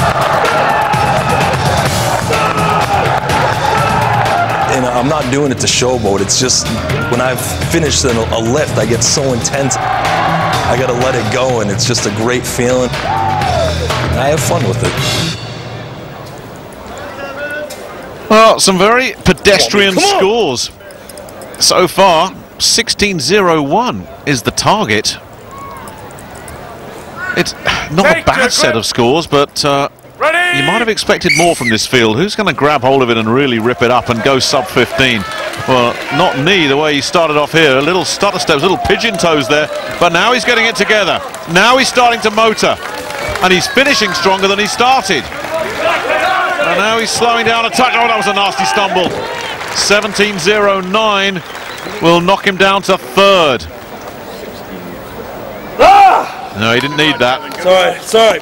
No, he's disappointed and frustrated. You beat me. I got 17:09. 17. It's all right. Dave Olson just cheering him on there. All of these young Americans really sticking up for each other. They practiced so much, but they didn't practice these ramps. No one did. Well, the man in the lead gets the advantage of going last here, and he'll have looked at the other 4, and I'm sure he's thinking to himself, well, what's the problem here? In earlier heats, 15 seconds was getting cracked routinely. Here, no one's cracked 16. Can Mitt do something? Having said that, everybody's much of a muchness. There's no room for a stumble. If you stumble, you're going to come in last here. And he did wobble on that ramp. But here he is, he's going. Sounds like an express train coming at you, doesn't he? Look at that. Finally, somebody does it. 14.82. Tarmo Mitt cements his position at the top of the leaderboard with 14.82. Well, the organisers tested this a few times and they thought this was going to be extremely hard. I think next year we're going to need a couple more ramps. After that performance, and with a look at your position, you're a certainty for the final. Yeah, my position went better, and I feel in the moment very sure of myself. But still, two heavy events to go, and I will do my best to reach the final. For your size, you move incredibly quickly. Was that your plan? That's my plan. I trained that, and actually I even lost my weight, especially to move faster. If Tarmo Mitt can maintain anything like the form he's shown up to now, he looks untouchable at the top. But there was an important 4 points for Filiu, and the giant Canadian is right back in it here in Sanya. The Estonian may be all but through to the final, but with just 2 events remaining, Anyone from 4 could claim that all-important second qualifying spot.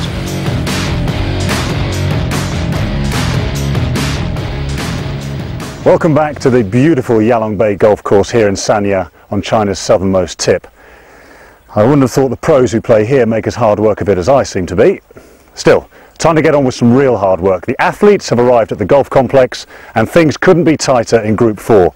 2 rounds left. First up, the overhead stone lift. Well, I think Martin should stick to rugby balls rather than golf balls. Moving swiftly on. 4 stones. Crafted by a stonemason in Finland and transported over here. The lightest of them, 227, the heaviest, 294 pounds. 90 seconds to lift the most stones.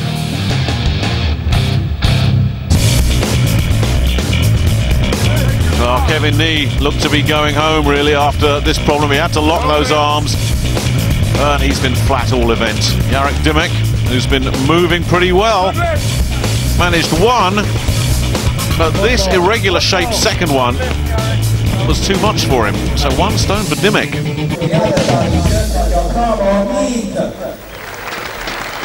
Tarmo Mitt looks to have locked this heat up. He's been storming through effortlessly. The only real question is who is going into the final alongside the Estonian. It won't be Kevin Nee, we know that. But who will be taking second place? 227 is the first target. Yes, a good lift called. And that right there is enough surely to give Mitt enough points to confirm that he'll be finishing in the top 2. Well, the hockey puck-shaped first one, fairly easy for all the competitors, but this second one is just 2 pounds heavier. But because the weight's so high, it's very awkward to press. And Tarmo Mitt needs to lock his arms. No, he didn't get it there. And as we've seen before, he's lucky not to get a headache if it slips out. You saw him looking towards the referee, almost in desperation, trying to kid him. I have got it, I have got it. And then he heard those 2 words that he dreaded. No lift. 90 seconds is the time limit, so he's got plenty of time to go for the second stone, and he will push it as well here, Mitt. I suspect if he gets the second, no, he's not going to do it. Did they give him good lift? I think they did. But he's only got to lock his arms for a split second. They're being very generous in the refereeing of this. No one wants to see the stone being held up there too long. There is a certain danger element in this, which is why we're all sitting here grimacing away. Now this stone, a much better shape to press. No lift. No, he doesn't get it though, and a wry smile. That's the end of that, but it's not the end of his campaign. This fella can start planning for the final. 2 stones in more or less a minute dead. It's such an awkward shape, this second stone, isn't it? It really has confounded a lot of these lifters. Well, there's another 3 stones back in the yard, and this is an event for the final, so who knows? Maybe we won't see that second stone in the final. Bottom of the pile after 4 events. Boris Haraldsson knows this has got to be win or bust. Win or pack it in, win or go home. Any cliche you like to take, it's going to be the end of the road if he doesn't get them. So his target is that 3rd stone. Actually, even here with this second stone inside a minute, he'll be okay. Good lift. That'll do it. Simple as that. So Haraldsson can pack it in right here, but is he trying to send a little message here, or is he just wasting some effort? Well, I think this is really quite clever, actually. It's good to practice on these stones. He's assuming he's going to make the final, and quite right too. You've got to be full of confidence in this kind of event. You've got to attack everything with absolutely full steam. This is a heaviest stone, but it's a generous shape. It's a shape that these fellas can get their hands around and just give it a lift. And he's still got another 30 seconds to play with here as well. And I think you're absolutely right, Colin. He's just testing himself for a possible shot at the final here. And if he does get to that final, he will fancy that event. That's how you do it, people! Well, there you go. That's a good training session for you, isn't it? Full of confidence, full of gusto, and full of power is Boris Haraldsson. Boris, in testing, you dropped one of these stones on your head. Will you tell us about it? Yeah, it was pretty heavy. So I was trying to break it so I wouldn't have to do it in the qualifiers. But the stone was harder than I thought. So, but I did it anyway. Well, how did that affect your confidence coming into this? It didn't. I'm very cocky. But, you know, in Iceland, there's a tradition of lifting overhead stones. So, you know, I've done this quite a few times with even worse shaped stones than this. So, I was pretty confident. Well, just how tough was it? It was very tough, heavy stones. Last one especially, when you lean back, puts a huge pressure on your chest, so you can only inhale like a quarter of your lungs, so it was tough. Well, I think all the other competitors had watched Dominic Filiu during practice for this event and thought, well, nothing to worry about here, because poor old Dominic was all over the place, and the look on his face suggests a man who just doesn't want to be there at all. Frankly, on his form in training, it'll be a miracle if he manages one stone. Well, he's just so big. Believe it or not, these big stones really quite small to him. It's very hard for him to get his hands and wrists underneath them. He just can't get any purchase on it at all, can he? He can't risk if he takes his hands away, because it's the balance issue. He just can't get it up high enough on that barrel chest of his. And as soon as he moves his hands, the stone starts to slip and he starts to panic. You can almost see him snatching at it. If he gets to that position, he's okay, but it's getting there that's the problem for him. And this second stone, this irregular shape, well, I'll buy Martin Bayfield dinner if he makes this. You certainly wouldn't back him now, would you? Oh, and he's going for the round shape on his chest. Some of the others have gone for the flat shape, and I think he's had a puff. He doesn't know what to do. He's going to put it on his side now and see if that'll work.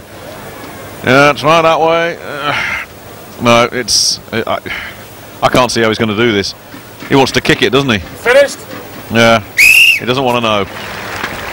Well, one stone had to do. He had no desire to be anywhere near those stones whatsoever. You saw it in his face before he even got there. Well, you can see once he actually got it up above his head, his tricep power is enormous. This man can press weights, just not these stones. Haraldsson, the only one to lift all 4 stones then. That Icelandic power and experience, more than enough to blow away the other competitors. Tarmo Mitt picked up the all-important 4 points he needed. That confirms that Estonia's strongest man has reached his 2nd successive final. And cocky or not, Boris Haraldsson has given himself a great chance of joining him with that masterclass of stone lifting. It looks to be between the Icelander and Erik Dimek for that 2nd qualifying position. So one man has made it through, but who will join him from Group 4? A dramatic barrel loading head-to-head will reveal all after the break.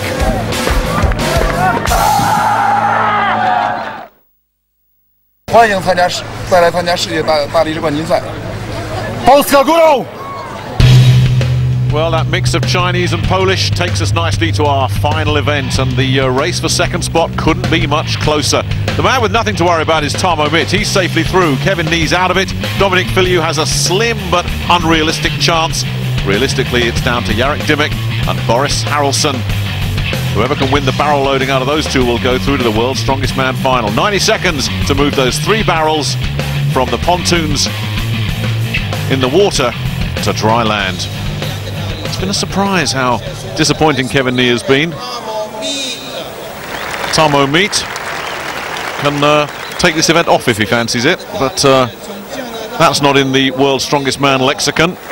Dominic Filiu just needs to win and hope for miracles, and I think Filiu knows that's not going to happen. Really, all interest and all eyes will be on our next event here, and these two fellas can just take their time and take it easy. Wonder which technique they'll use, Colin, because we've seen some guys go for the over-the-shoulder technique, others use the water just to help buoy those 220-pound barrels, and they're both going for the buoyed-up version. Well, I think the water level's raised by about a foot there. The water displacement from Shamu, big Dominic Filiu, is terrifying. Over 200 kilos and 30 stone. And it's going to be interesting to see how he deals with this soft sand. You know his physical condition's not going to be as good as some of the other slimmer, more svelte men, but he's still going. Well, nobody's in any great hurry here. Tarmo Mitt, of course, is just... it's just a practice run for him. He's safely there. Filiu, you'd have thought, would have had more of a sense of urgency here. He does have a slim chance, but realistically, of course, it's not going to happen for him. Well, sometimes you just like to shake Filiu a little bit. He's not very aggressive, is he? Despite his enormous frame, and look at the size of his arms, bigger than most people's legs. He's not the sort of fella you'd want to get angry, though, is he? Let's face it. I mean, who's going to light a fire under Dominic Filiu unless they're a safe distance away? But it's almost like watching something in slow motion here, isn't it? I mean, Mitt, you can understand Mitt. I mean, what does he have to prove here? But where's the urgency here? Yeah, well, he can smile. He can start planning for the final. But Filiu showing no urgency whatsoever. Just couldn't get rid of that third barrel quick enough. Leaves it in the water. Some poor fool's got to go in and fish that out. 59.39, his time for 2 barrels. It puts him in the lead, but he probably won't be staying there. And he just looks unhappy all round. Well, I'm quite certain that's not a big enough benchmark, because Haraldsson and Dimmick are going to come out on fire now. And the equation is absolutely simple for these two men. The winner will advance to the final of the World's Strongest Man. If Haraldsson's feeling nervous and edgy, he's not showing it. Obviously, they've got to beat Filiu. Take your position. But I guess maybe it's wrong to assume that they're going to get the 3 barrels, but I think this is going to be very intense. They know they're racing each other. And Dimmick is going for the over-the-shoulder number. Well, he suffered that horrendous biceps injury last year in the World's Strongest Man final. He was really nervous about carrying the barrel the way that Boris is, and I guess that's why he's employing this technique. Haraldsson caught up an awful lot of time there, though, as Dimmick had trouble getting it off his shoulder and onto the podium. That allowed Haraldsson to make up all that time. And now they're very close, but it'll be interesting to see if Haraldsson catches up once again when the pole gets to the podium. This is where it all went wrong for him last time. Now he's worked it out a bit better, and he's got a good lead, and he's looking good. Well, if neither of them do the 3rd barrel, Dimmick's won it now. He's gone so fast on that 2nd barrel, but he's employing dangerous technique here, because this could slip off his shoulder. We've seen it before. 30 seconds. There's 30 seconds left, and Haraldsson has to fly. He's got to get that 3rd barrel on that podium before Dimmick, and it doesn't look like it's going to happen. Dimmick's grip looks good. A glance around at where Haraldsson is, and he is closing in on a place in the final. And for a man who collapsed in the first event, that is some comeback.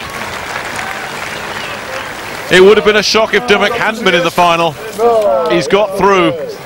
And wonderful, wonderful comradeship and spirit between all these competitors, including these two that really were battling it out head for head. Jarek Dimmick, the only man to complete all 3 barrels, just forces out Iceland's Boris Haraldsson then. After collapsing in the first event, qualification is an impressive achievement by the pole. Jarek, considering the start you had in the first event, how proud are you to make it to the final? I have big pressure, and I put all on the one card, and I only won walking this bars on the shoulder. I think if this work, I win. If not, I lost. I put all on the one card. Do you have anything left for the final? I have time to the rest. I have time to recover my body, and I will be much more easy in final. Best of luck to you. Thank you very much. Confirmation then of Jarek Dimmick's 5th appearance in a World's Strongest Man final. Tarmo Mitt wins the group by half a point, but made sure he saved some energy. He'll be back to 100% for the final. So, Poland triumph yet again as Jarek Dimmick overcomes a decidedly dodgy start to qualifying.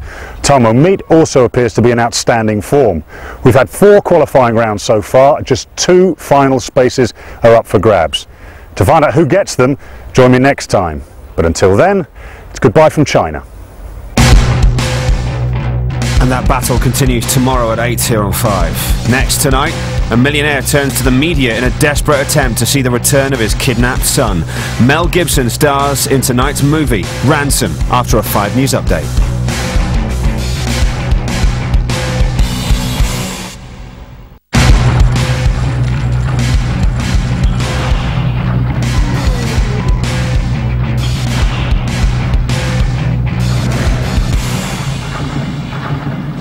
Welcome to the final qualifying round of this year's World's Strongest Man. We've seen 8 giants smash their way into the 2006 final. There have been a few surprises along the way, and we've had our fair share of blood, sweat and tears. Now though, it's time to find out who has what it takes to earn their place in the upper echelons of one of the most brutal sports around. 6 men, 1 aim. Join these guys in the final of World's Strongest Man 2006. Poland's Jarek Dymek, Grenada's Mark Felix, USA's Dom Pope, England's Terry Hollands, the favourite Mariusz Pudzianowski, the mighty Estonian Tarmo Mitt, the USA's Phil Pfister and the little Latvian Ravis Vidzis. 2 from 5, it's anyone's game. And it's not an easy opening for these fellas. The medley, a 40-metre course. They've got 75 seconds to carry a 220-pound cannonball halfway, and then a pair of 265-pound anvils back again. Let's meet the 5 men looking to do just that.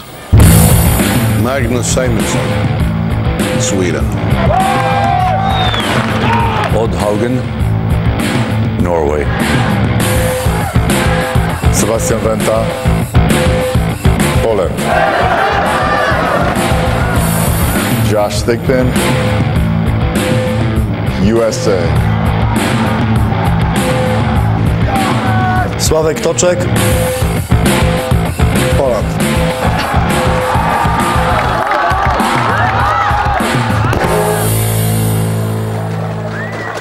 And first up, it's Poland versus Norway. Sławek Tojcek, the Polish number 3, up against Odd Haugen. Yeah! Yeah! And if you think he looks a little bit old to be doing all this, you're right. But age has never been a barrier for Odd Haugen. 56 years old now. He was Mr. Norway in 1968, before most of these other competitors were even born. Well, age is withering here in the heat of this attack from Tojcek. It's Tojcek that's made the fast start, very fast, and Haugen needs to turn on the afterburners here. Here comes the anvils. A stumble here could make it interesting, but Tojcek doesn't look like he's going to stumble. A little wobble, but I think he's got away with it. Meanwhile, Tojcek tearing it up. Haugen's definitely stumbling, but he's kept himself together, and the grand old man of strongman finishes in 35.89. Well, we've already seen Mariusz Pudzianowski and Jarek Dymek, the 2 seasoned Poles, going through to the final, and Sławomir Tojcek, with that effort, has already gone halfway to booking himself in. But Odd Haugen, really one of the wonders of the modern world, isn't he? 56 years old. He truly is one of a kind. Now, Sebastian Venta. Just pleased to be here, I think. Not many expected him to be at this stage.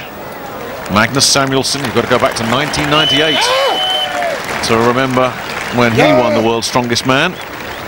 But any time you're a former winner of this event, you've got maximum respect. And from Pasadena, Texas, representing the Stars and Stripes, Josh Thigpen. Take your positions! And off they go, and it's the Swede Samuelsson that's off to the flyer. Samuelsson's carrying a bad back injury leading into this. He hurt himself a couple of months ago, and he's had his own private chiropractor flown out here to help him. But watch out for Venta in the orange, former shot put champion of Poland. Samuelsson's in a bit of trouble here. He's keeping it together. No, he's not. He's down, and Thigpen's seen that, and he's stumbled too, and Venta's come in and stolen it. Well, well, well. Samuelsson's finished, but he looks hurt. And Thigpen. Yeah! Well, that's a surprise. That's a turn up for the books. But what happened here with Samuelsson and Thigpen? Well, is it the back? Whatever. Venta couldn't care less. Consistency has got him top marks. Some distress for Josh Thigpen, but even more problems for Magnus Samuelsson. Magnus, 11 years. You were champion in '98. Is it just catching up with you? Maybe. I've been suffering from injuries the whole summer, and maybe I should have walked away from this contest, but I feel like I owe it to my fans and family to give it a shot. Just what's wrong with you? It's a disc between 7th and 8th. That's damaged, and for some reason he came back again this time and squeezed the nerves really hard, and that's why you saw me drop the weight. The big Swede don't drop light weights like this normally. Bad news for Magnus Samuelsson then, but a decent result from the first event considering that injury. Sebastian Vettel and his fellow Pole Slavek Tojcek are leading the way for Eastern Europe at this early stage. Magnus Samuelsson's back will be put under further intense strain after the break as the athletes do battle in one of the classic strength tests. Coming up, it's the deadlift.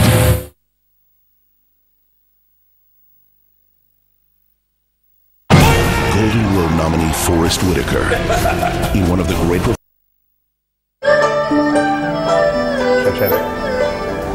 Welcome back to World's Strongest Man 2006. Now, I've heard that Chinese herbal teas have powerful medical properties, and if I did have any designs on competing in this competition next year, I'd need all the help I could get. The perfect way to while away the hours and avoid the hot Sanya sun. I'll enjoy the local brew and leave the hard work to the athletes and our commentary team. Yes, no change there then, eh, Martin? But you're not going to be the only one sitting out the deadlift. Magnus Samuelsson is out as well. He explains why to Bill Kazmaier. Magnus, you got banged up in the first event. You want to tell us your status right now? The status is that in first event I took up an old injury that happened to me 2 months ago. I've been suffering hard from that during the preparation for this contest. Even though I felt great yesterday, I felt stronger than ever, and the disc bulked out again. It's a bulking disc I have, and this event attacked exactly that area. So I decided to skip this one out and then give it my best go on the other events instead. Well, that's going to be 0 points in this event. Do you think you can lose that and still make it to the final and make it up? It's going to be a hard race, but even though I would love to go out and deadlift right now, it's just not meant for me to be this time. I'm pretty badly injured, and I just have to gamble a bit and see if I can do the other events good, and maybe if I have a little bit of luck with how the other guys places and so on, it's still possible. Well, that's a real shame that we won't be seeing Magnus in the deadlift, for which there is a 75-second time limit to lift 2 cars weighing 661 pounds. The most reps means the most points. Sebastian Vettel, the shot put man, is first out of the blocks. Well, he's very tall, he's very rangy. That's not necessarily an advantage. Take your position! You need a good grip and you need plenty of power in those quads and in the lower back. Good lift! 10 would be a kind of average benchmark. If you can get into the teens, you've got a chance of getting some decent points. Lift! Well, he's using a strange angle, isn't he? His feet right forward. These Poles put a lot of thought into these events. No doubt Marius and Jarek and, of course, Sebastian and Slavomir have built something like this back in Poland. Lift! Yeah, and they're very much a team, aren't they? It is Team Polska when it comes to strongman.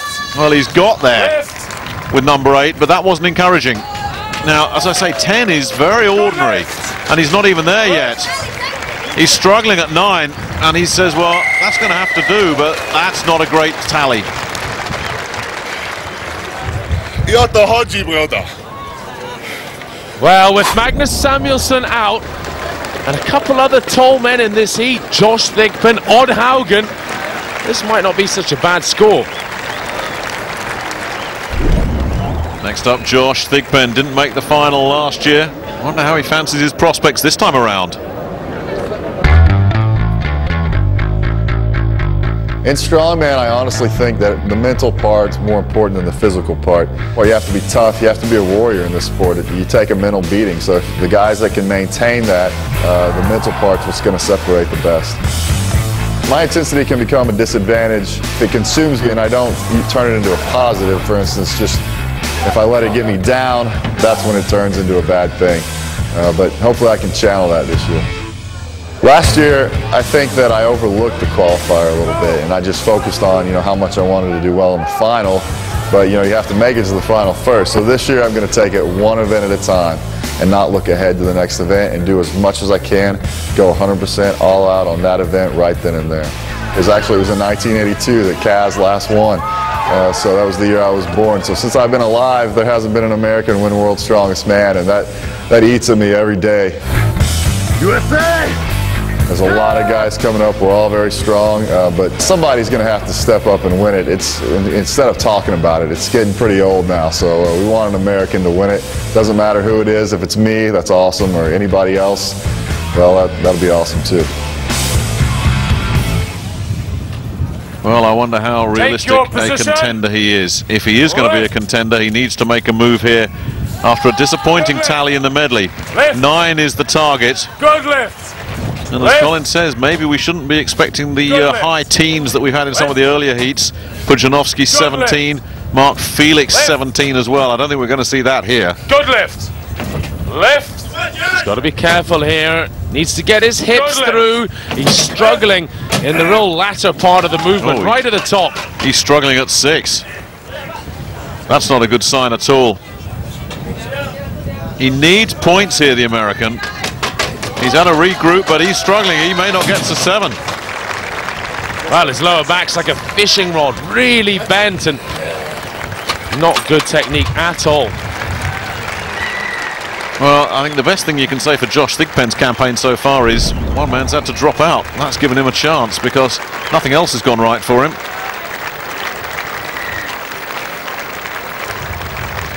Very disappointing. Here's Odd Haugen, for whom the only way is up. The general thinking is that it's tougher to get strong when you get older, but I think it's tougher to be motivated when you're older. Age make you a little more cautious, may keep you from getting injured as often, but the younger guys have the advantage of having no caution, and as you get older you have a little more caution but maybe a little more strength. So it's a balance there, but I think that when you can throw caution to the wind, so to speak, and attack the events with high degree of intensity, you can do much better. Well, let's see what Gray Power can do here in the deadlift. Take your position. The old campaigner, Odd Haugen. Let's face it, he doesn't have an awful lot to beat, does he? 9 is his target. If he can get to double figures, he will be in the lead with only one man to come. Slavek Tojcek must be looking at this field and thinking, I'm fancying maximum points here, but let's see if Haugen can give him something to target. Your hips too odd.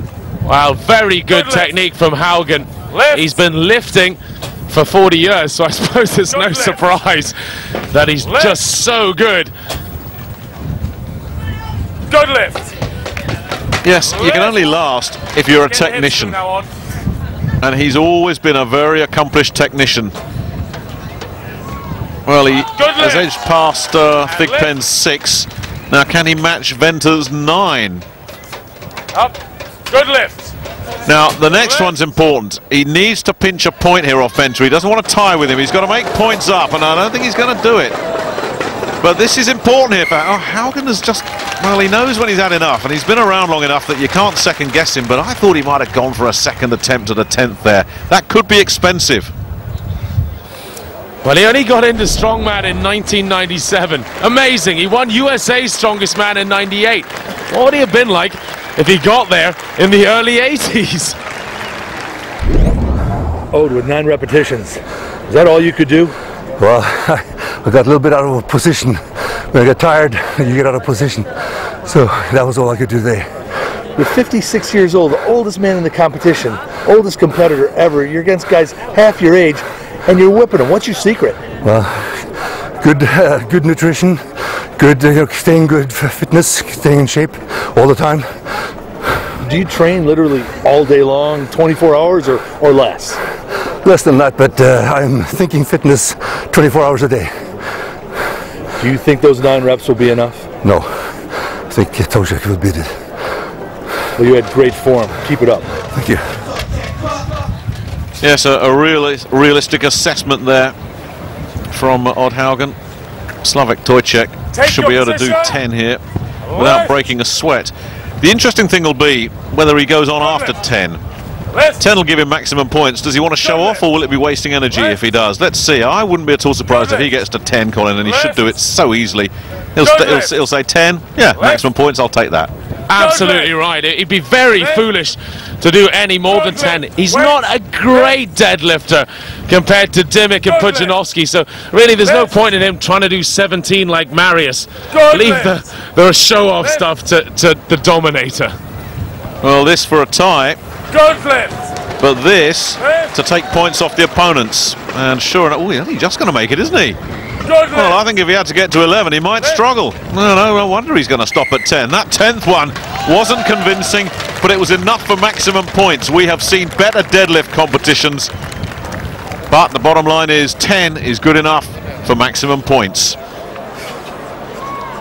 Odd Haugen was correct then as Slavek Tojcek scraped past him and Sebastian Venter. Josh Thigpen will be disappointed with just 6 reps. Eastern Europe still rules the top of the table then. Both Venter and Tojcek are looking very assured at this early stage. That impressive effort from Odd Haugen, though, has at least given the Poles something to think about.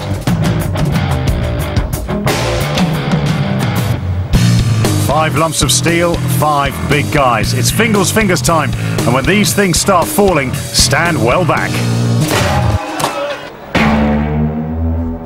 Yeah, very good advice, Martin. There they are, the 5 poles that have to be swiveled through their axis and spun 180 degrees. And the catch is, the lightest of them weighs 440 pounds. They get heavier, 660 if you can get to the 5th finger and flip it. And you've got 75 seconds to do it in. Odd Haugen. He's lifted many fingers over the years. Let's see what he does here. He has the disadvantage of competing on his own. A lot of these guys have the adrenaline of seeing somebody racing alongside them, and it can push and inspire them.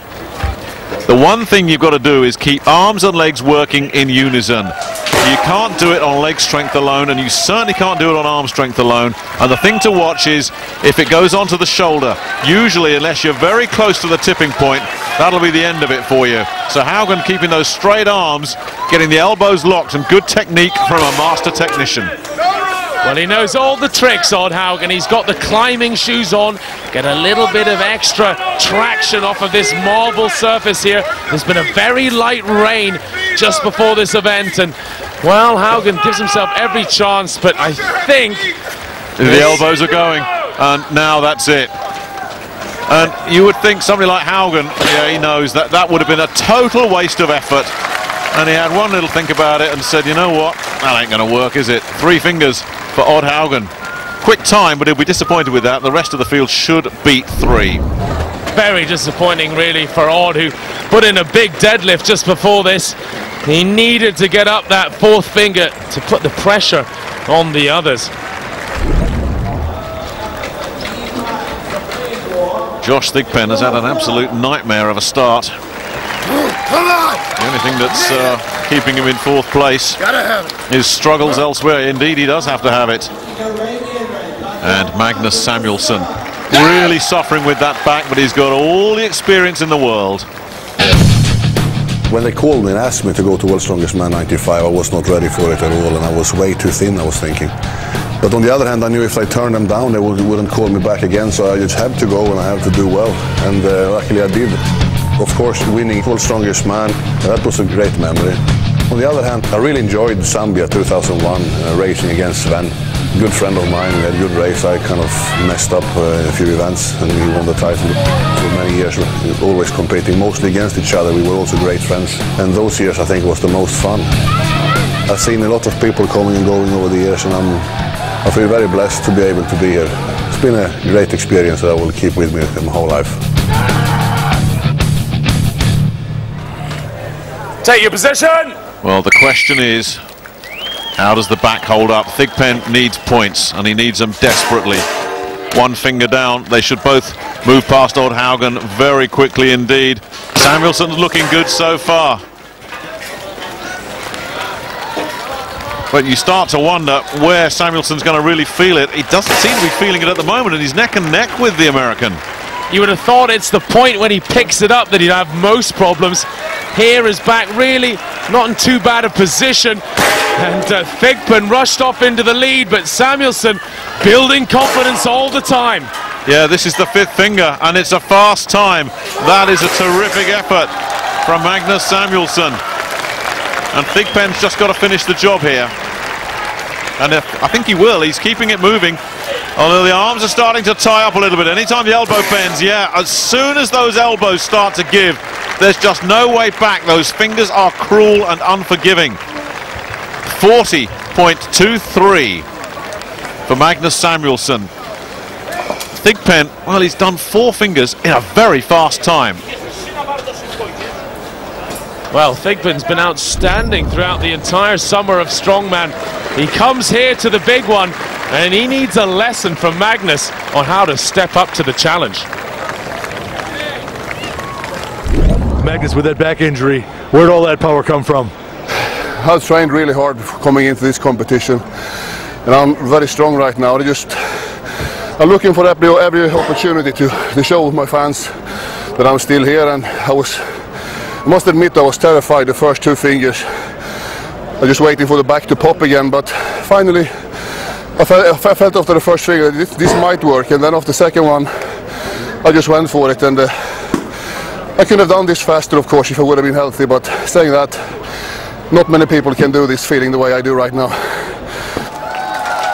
2 poles taking on 5 fingers. Slavek Tojcek never really likes this event, as he's admitted to himself. And you just wonder if there's a chance here for Sebastian Venter to grab the overall leadership. If this one goes according to the form, take your position. Venter should beat his compatriot here, and Tojcek doesn't like it. He might drop points.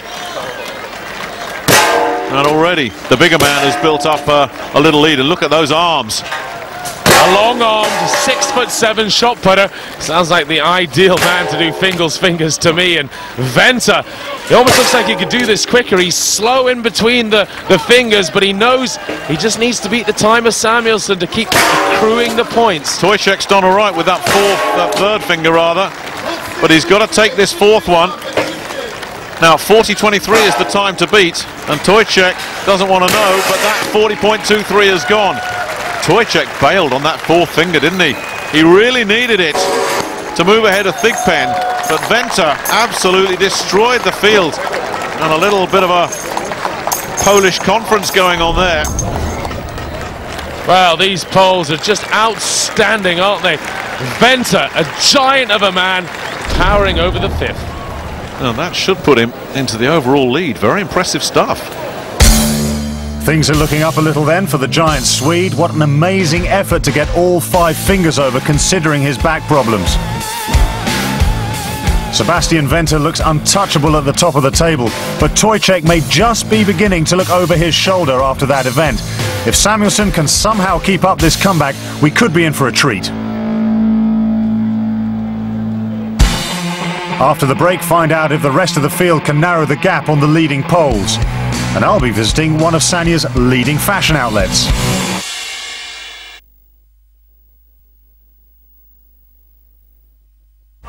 Sanya is known as the Hawaii of China. And like any town or city in China, it has its fair share of tailors. So I'm off to get myself suitably attired.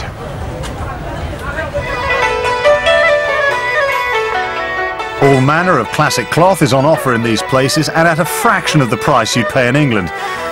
But I think I need something a little more in keeping with Sanya's tropical climate.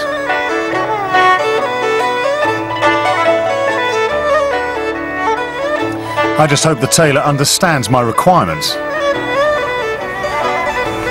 It's made me look slim. No? It's a good job you're not measuring the other guys. Need a bigger tape measure.